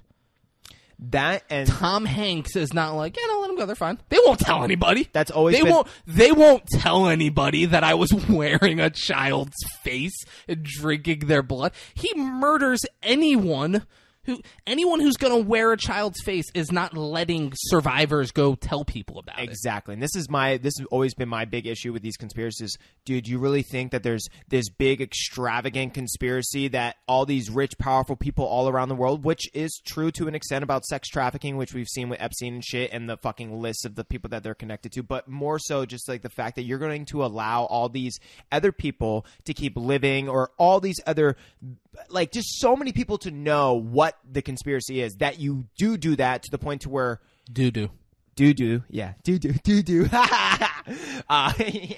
where like you're going to allow that many variables is my point. You're going to allow that many people to know that many amounts of possibilities of risk to speak out, to have evidence, all these things. I'm like, that seems very unlikely that they're going to allow all these people to people, and not just victims, but people to also be a part of the conspiracies, part of the secret societies, all this and that. Like, when we listen to these victims, it's like, oh, they go to underground bases where there's just thousands of victims alive. Hold on. He said we, as if I've been also seeing these things. I do not look this stuff up. Oh, I didn't mean it like that. I have not heard any of these victims talk, and I still don't believe them. I didn't mean to say we. Braden like is tagging me in. Our search histories are very different. Mine is Miami Dolphins, Wordle, porn. Yeah, that's it. Mine's like hippies pissing, adrenochrome. But there's no way. Yeah, that's what I'm saying. There's way too many risks, but the overall conspiracy is that, like, oh, there's all these victims anyone who witnesses it and leaves the party alive, they also wore the face and drank the blood. And there is no way, like, they just let spectators watch. And that's what they watch Tom Hanks be like, right. I gotta go, look, I'm wearing your face. You're right, though. Face. That's the fucking crazy thing about it, is apparently, like, that's what these victims say. Like, they'll be at a party, and it's like, everyone there is just famous, powerful people, and then they would take into a back room where there'll be like 10 people, and they'll all be like partaking into this, and like she'll have to partake in sexual acts as they're like ripping people's fucking face off and drinking blood and shit. I don't believe they're like making this one person that's at what the party. I'm saying. This person just happens to be at a party, and they're like, "Yeah, come on in." Oh, and you're gonna live. You're gonna be able to live a life after this. It's not Jennifer Aniston doing these interviews. Oh, that's. And it's not just one person. It's like multiple victims that you'll like. They say every name in the book, and that's what pisses me off. But what I'm saying is, it's not Jennifer Aniston doing these interviews being like, it's fucking crazy, I was at Tom Hanks' party. It's this person who would never go to Tom Hanks' party. Well, me and my mom were like arguing about it. Quit bringing your fucking mom up. Well, it's funny because she's like gung-ho about this shit. I'm like, Mom, you think they're going to allow... That's what I mean. Quit bringing your mom up and being like, she believes all this stuff. She doesn't believe all of it. I'm just saying we get into... She's a United States postal worker, Braden. But what's funny is I'm like, you really think they're going to allow someone like... not Tom Hanks, fucking... Mission Impossible guy, Tom Cruise. I'm like, you really think you're going to allow someone like Tom Cruise to know the secrets of these societies and be doing this and that? But the moment he gets an inch of love, he's jumping up and down on Oprah's fucking couch screaming about love. Like, come on, bro. Like, well, at the same time, I don't know. He is part of the secret society, which is Scientology. He is part of it. Which is, so I guess I'm fucking wrong. Whatever. Let's get back to this fucking show. All right, let's talk about the movie. Yeah. Johnny Truelove is home. He asks if Dottie and Matthew McConaughey are home. And, Jack, Danny Rayburn, and Charla are like, yeah, they're back in Dottie's bedroom. Johnny Truelove then picks the chicken leg up off the ground. Which is funny. Comments on how starving he is. And then, like, you think, oh, he's going to eat that chicken leg. That's great. And then he doesn't. Yeah. I think, why not? Yeah. This movie's already weird. Like, have him be like, oh, I'm starving. Just eat that chicken leg. Just eat the Don't make us think that's going to happen and then have it not happen. Yeah. Give it at least a little. Well, it was funny because there was, like, blood on the chicken wing. Yeah. It's fucking disgusting. Yeah. Matthew McConaughey and Dottie come out of Dottie's bedroom. Matthew McConaughey puts his arm around Dottie and says, Junior, you're home. Dude, this movie's fucking wild. Matthew McConaughey says he heard about the money. You know, I'm all broken up about it, but you know what? That's the way the cookie crumbles sometimes, you know? God damn. That's just the way it is. And Johnny Truelove was like, uh-huh. And he's like, all right, well, shall we dine? It smells heavenly. And then, like, everyone's getting at the table. He tells everyone where to sit at the table, which I love. Yeah. Everyone sits down. Charla is still covered in blood. It has not been addressed yet by Johnny Truelove. Her face what's his covered name? in blood. Or Dottie. Dottie doesn't say. Dottie knows what happened. Dottie's no, yeah, she knows what happens, but it's funny because she doesn't like address it. No, yeah. Johnny Truelove is the only one who should. Yeah, and he doesn't.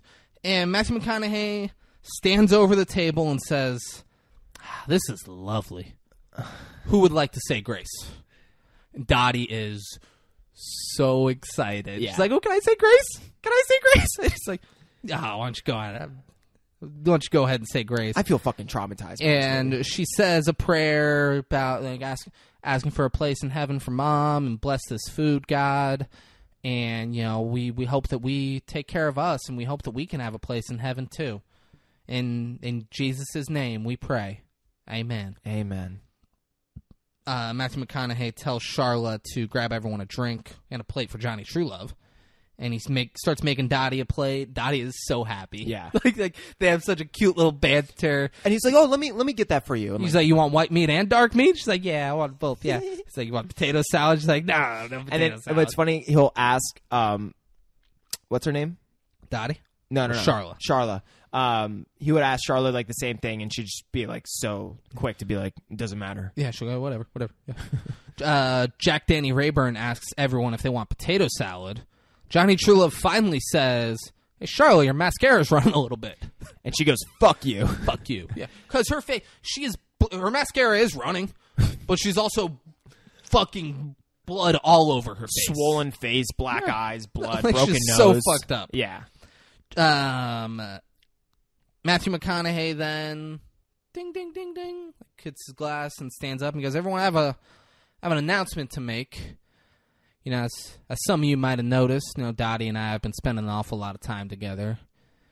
And, we have some very exciting news. I asked Dottie to be my wife, and she said yes. So we're getting married." And Johnny Truelove's like, "What the fuck?" Jack Danny Rayburn goes, "Well, allow me to be the first one to say how happy I am for y'all." And Johnny Truelove goes, "Shut the fuck up." Dude, it's like... Immediately like that. Oh, my God, dude. Johnny Truelove says, "So when's all this taking place?" Matthew McConaughey says, "Well, we're leaving right after this delicious meal." He's like, "Is that so?" Yeah. And he says, "You can't have my sister." And they go back and forth a little bit. And he's like, "Can't have my sister. She come with me. Dottie, go pack a bag." And Matthew McConaughey goes, "Dottie, you stay right there in your seat." And he's like, "No, Dottie, go pack a fucking bag. Stay in your seat." Like, they're arguing back and forth. Dottie gets up, and, she's in the kitchen, or she's in the living room now. And now you can kind of tell, Dottie's being, torn. Yeah. You know? Of course. No, yeah. This poor girl. Finally, something's affecting her emotionally. Or not emotionally. She's in the living room. Matthew McConaughey stands up and yells, "Dottie!" And then he looks at Johnny Truelove and says, "She's my retainer."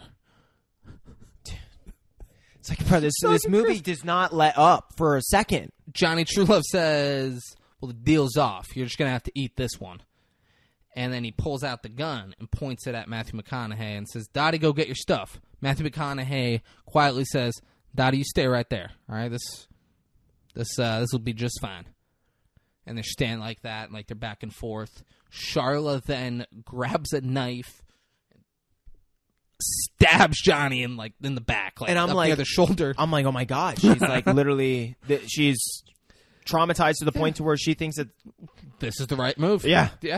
He fires the gun, but doesn't. It looks like he might shoot his thumb off. Yeah, he misfires trying to get Matthew McConaughey, but doesn't. And he drops the gun. He definitely shoots his thumb because he drops the gun after. Oh, yeah, okay. And Matthew McConaughey kicks the gun into the living room, tackles Johnny Truelove, and then starts fucking him up. They get up. He stands him up against the fridge, grabs a can of yams, and starts hitting him in the face with this. Dude, and this is, oh my God, this is the fucking worst part. Charla is then joining in, and Jack Danny Rayburn runs up to the fridge, gets down, and grabs Johnny Truelove's legs and says, "I got his legs! I got his legs, Matthew McConaughey! Kill him! Fucking kill him!" And there's blood being splat on his father's face from his son being killed by fucking Matthew McConaughey. Dude, and I'm at this point where I'm like, all the actors and the director was just like, you know what, fuck it. Let's just chaos. Out the window, everything. Doesn't matter what happened up to this point. This was happening. Dottie then picks up the gun and starts shooting it. And everyone stops. Yeah. And she shoots Johnny Truelove in the chest, on purpose, to kill him. She then shoots her dad in the stomach. And he goes down. But he's screaming. He's ah! Ah! Doesn't stop.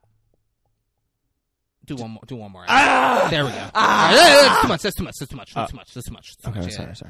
Matthew McConaughey is then calmly, he's like, hey, just put the gun down. Just put the gun down. Everything's going to be fine. And she's just staring at him, holding the gun, telling her to calm down. She takes her finger off the trigger, and says, I'm going to have a baby. She then puts her finger back on the trigger. Matthew McConaughey is smiling ear to ear. He's like, a baby? Oh my God. Like he's going to cry. He's so happy. He's like, we're having a baby? And then the screen goes black and the credits roll. William Friedkin, you sick motherfucker. Dude. I can't take anything out. Otherwise, it won't be dirty enough. Like, what? You couldn't take anything out of that? For it to not be fucking filthy enough? If you took one thing out of that, it wouldn't be filthy enough? I mean, it wouldn't be. All right, he's not wrong. No, yeah, you're It's right. a sick motherfucker. You know what movie isn't filthy? Oh man, this is gonna be hard.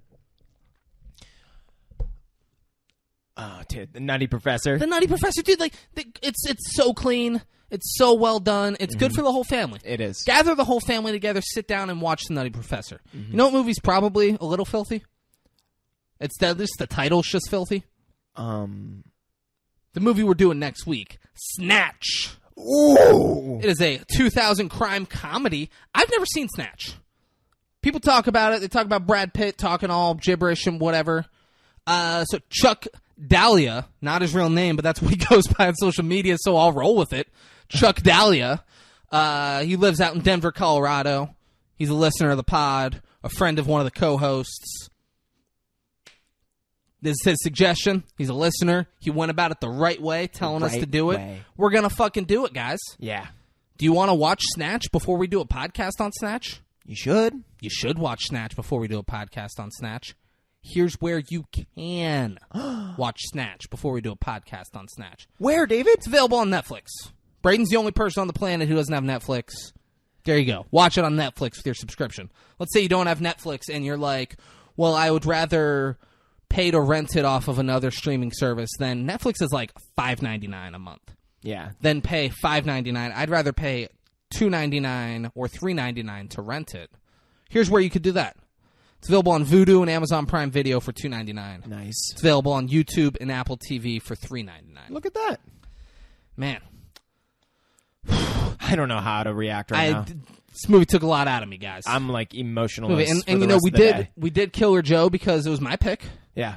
We did whatever the fuck we did last week. Jurassic It was your pick. Park Jurassic Park 3. 3 because it was your pick. We're doing Snatch next week because Chuck Dahlia went the right way about it. But Braden, what is the right way?